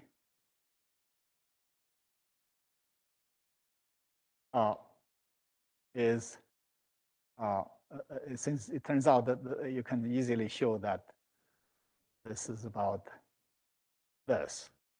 So it turns out what you have is this value. And people call this GC. So according to Griffiths, the energy that you can calculate from knowing how much is the stress and the Young's modulus, the cut length, you can compute for what GC is when the crack goes through. And you can compare this number with surface energy. Yeah. Oh, God. Jesus. This thing keep occurring. This advantage of showing slides. I'm so sorry. You have seen none of this. But now here it is. You guys should stop me. So in any case, if you can remember what I said, here's the expression. So you have an energy that you lose because you have a crack. That part no longer can store energy. And you have a new surface that depends on the surface area, which is the cut length versus the thickness times the surface area, give you energy. And this gives you energy. And then the energy for storage turns out is related to the stress as well as the Young's modulus. So you end up having a GC that you can calculate anytime when you perform experiment. You find for glass, this happened to agree with the surface energy. But for polymers, as I showed you, you are off by 10,000 times. So to me, that speaks for trouble. Meaning, that means there's something fishy about this approach. In fact, my short conclusion is you cannot blame the cut. This is being written up right now. You cannot blame the cut for the failure because, in short, because this relationship, for this relationship to magically hold, you have to have your polymer having all the so-called cut or internal flaws of agreeable amount such that this correlation will not be destroyed. So in any case, I know I'm running out of time. I apologize for that. In short, there's a lot to I'm not going to go through this experiment. I know some of you have seen it already. Basically, it was presented at the APS March meeting. So in any case, I'm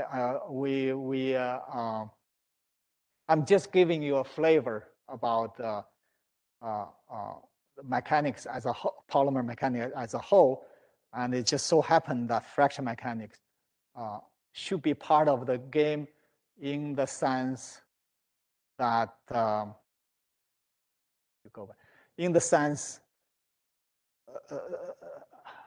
in particularly in the sense of addressing whether the theoretical strength is what we already observed. Yeah.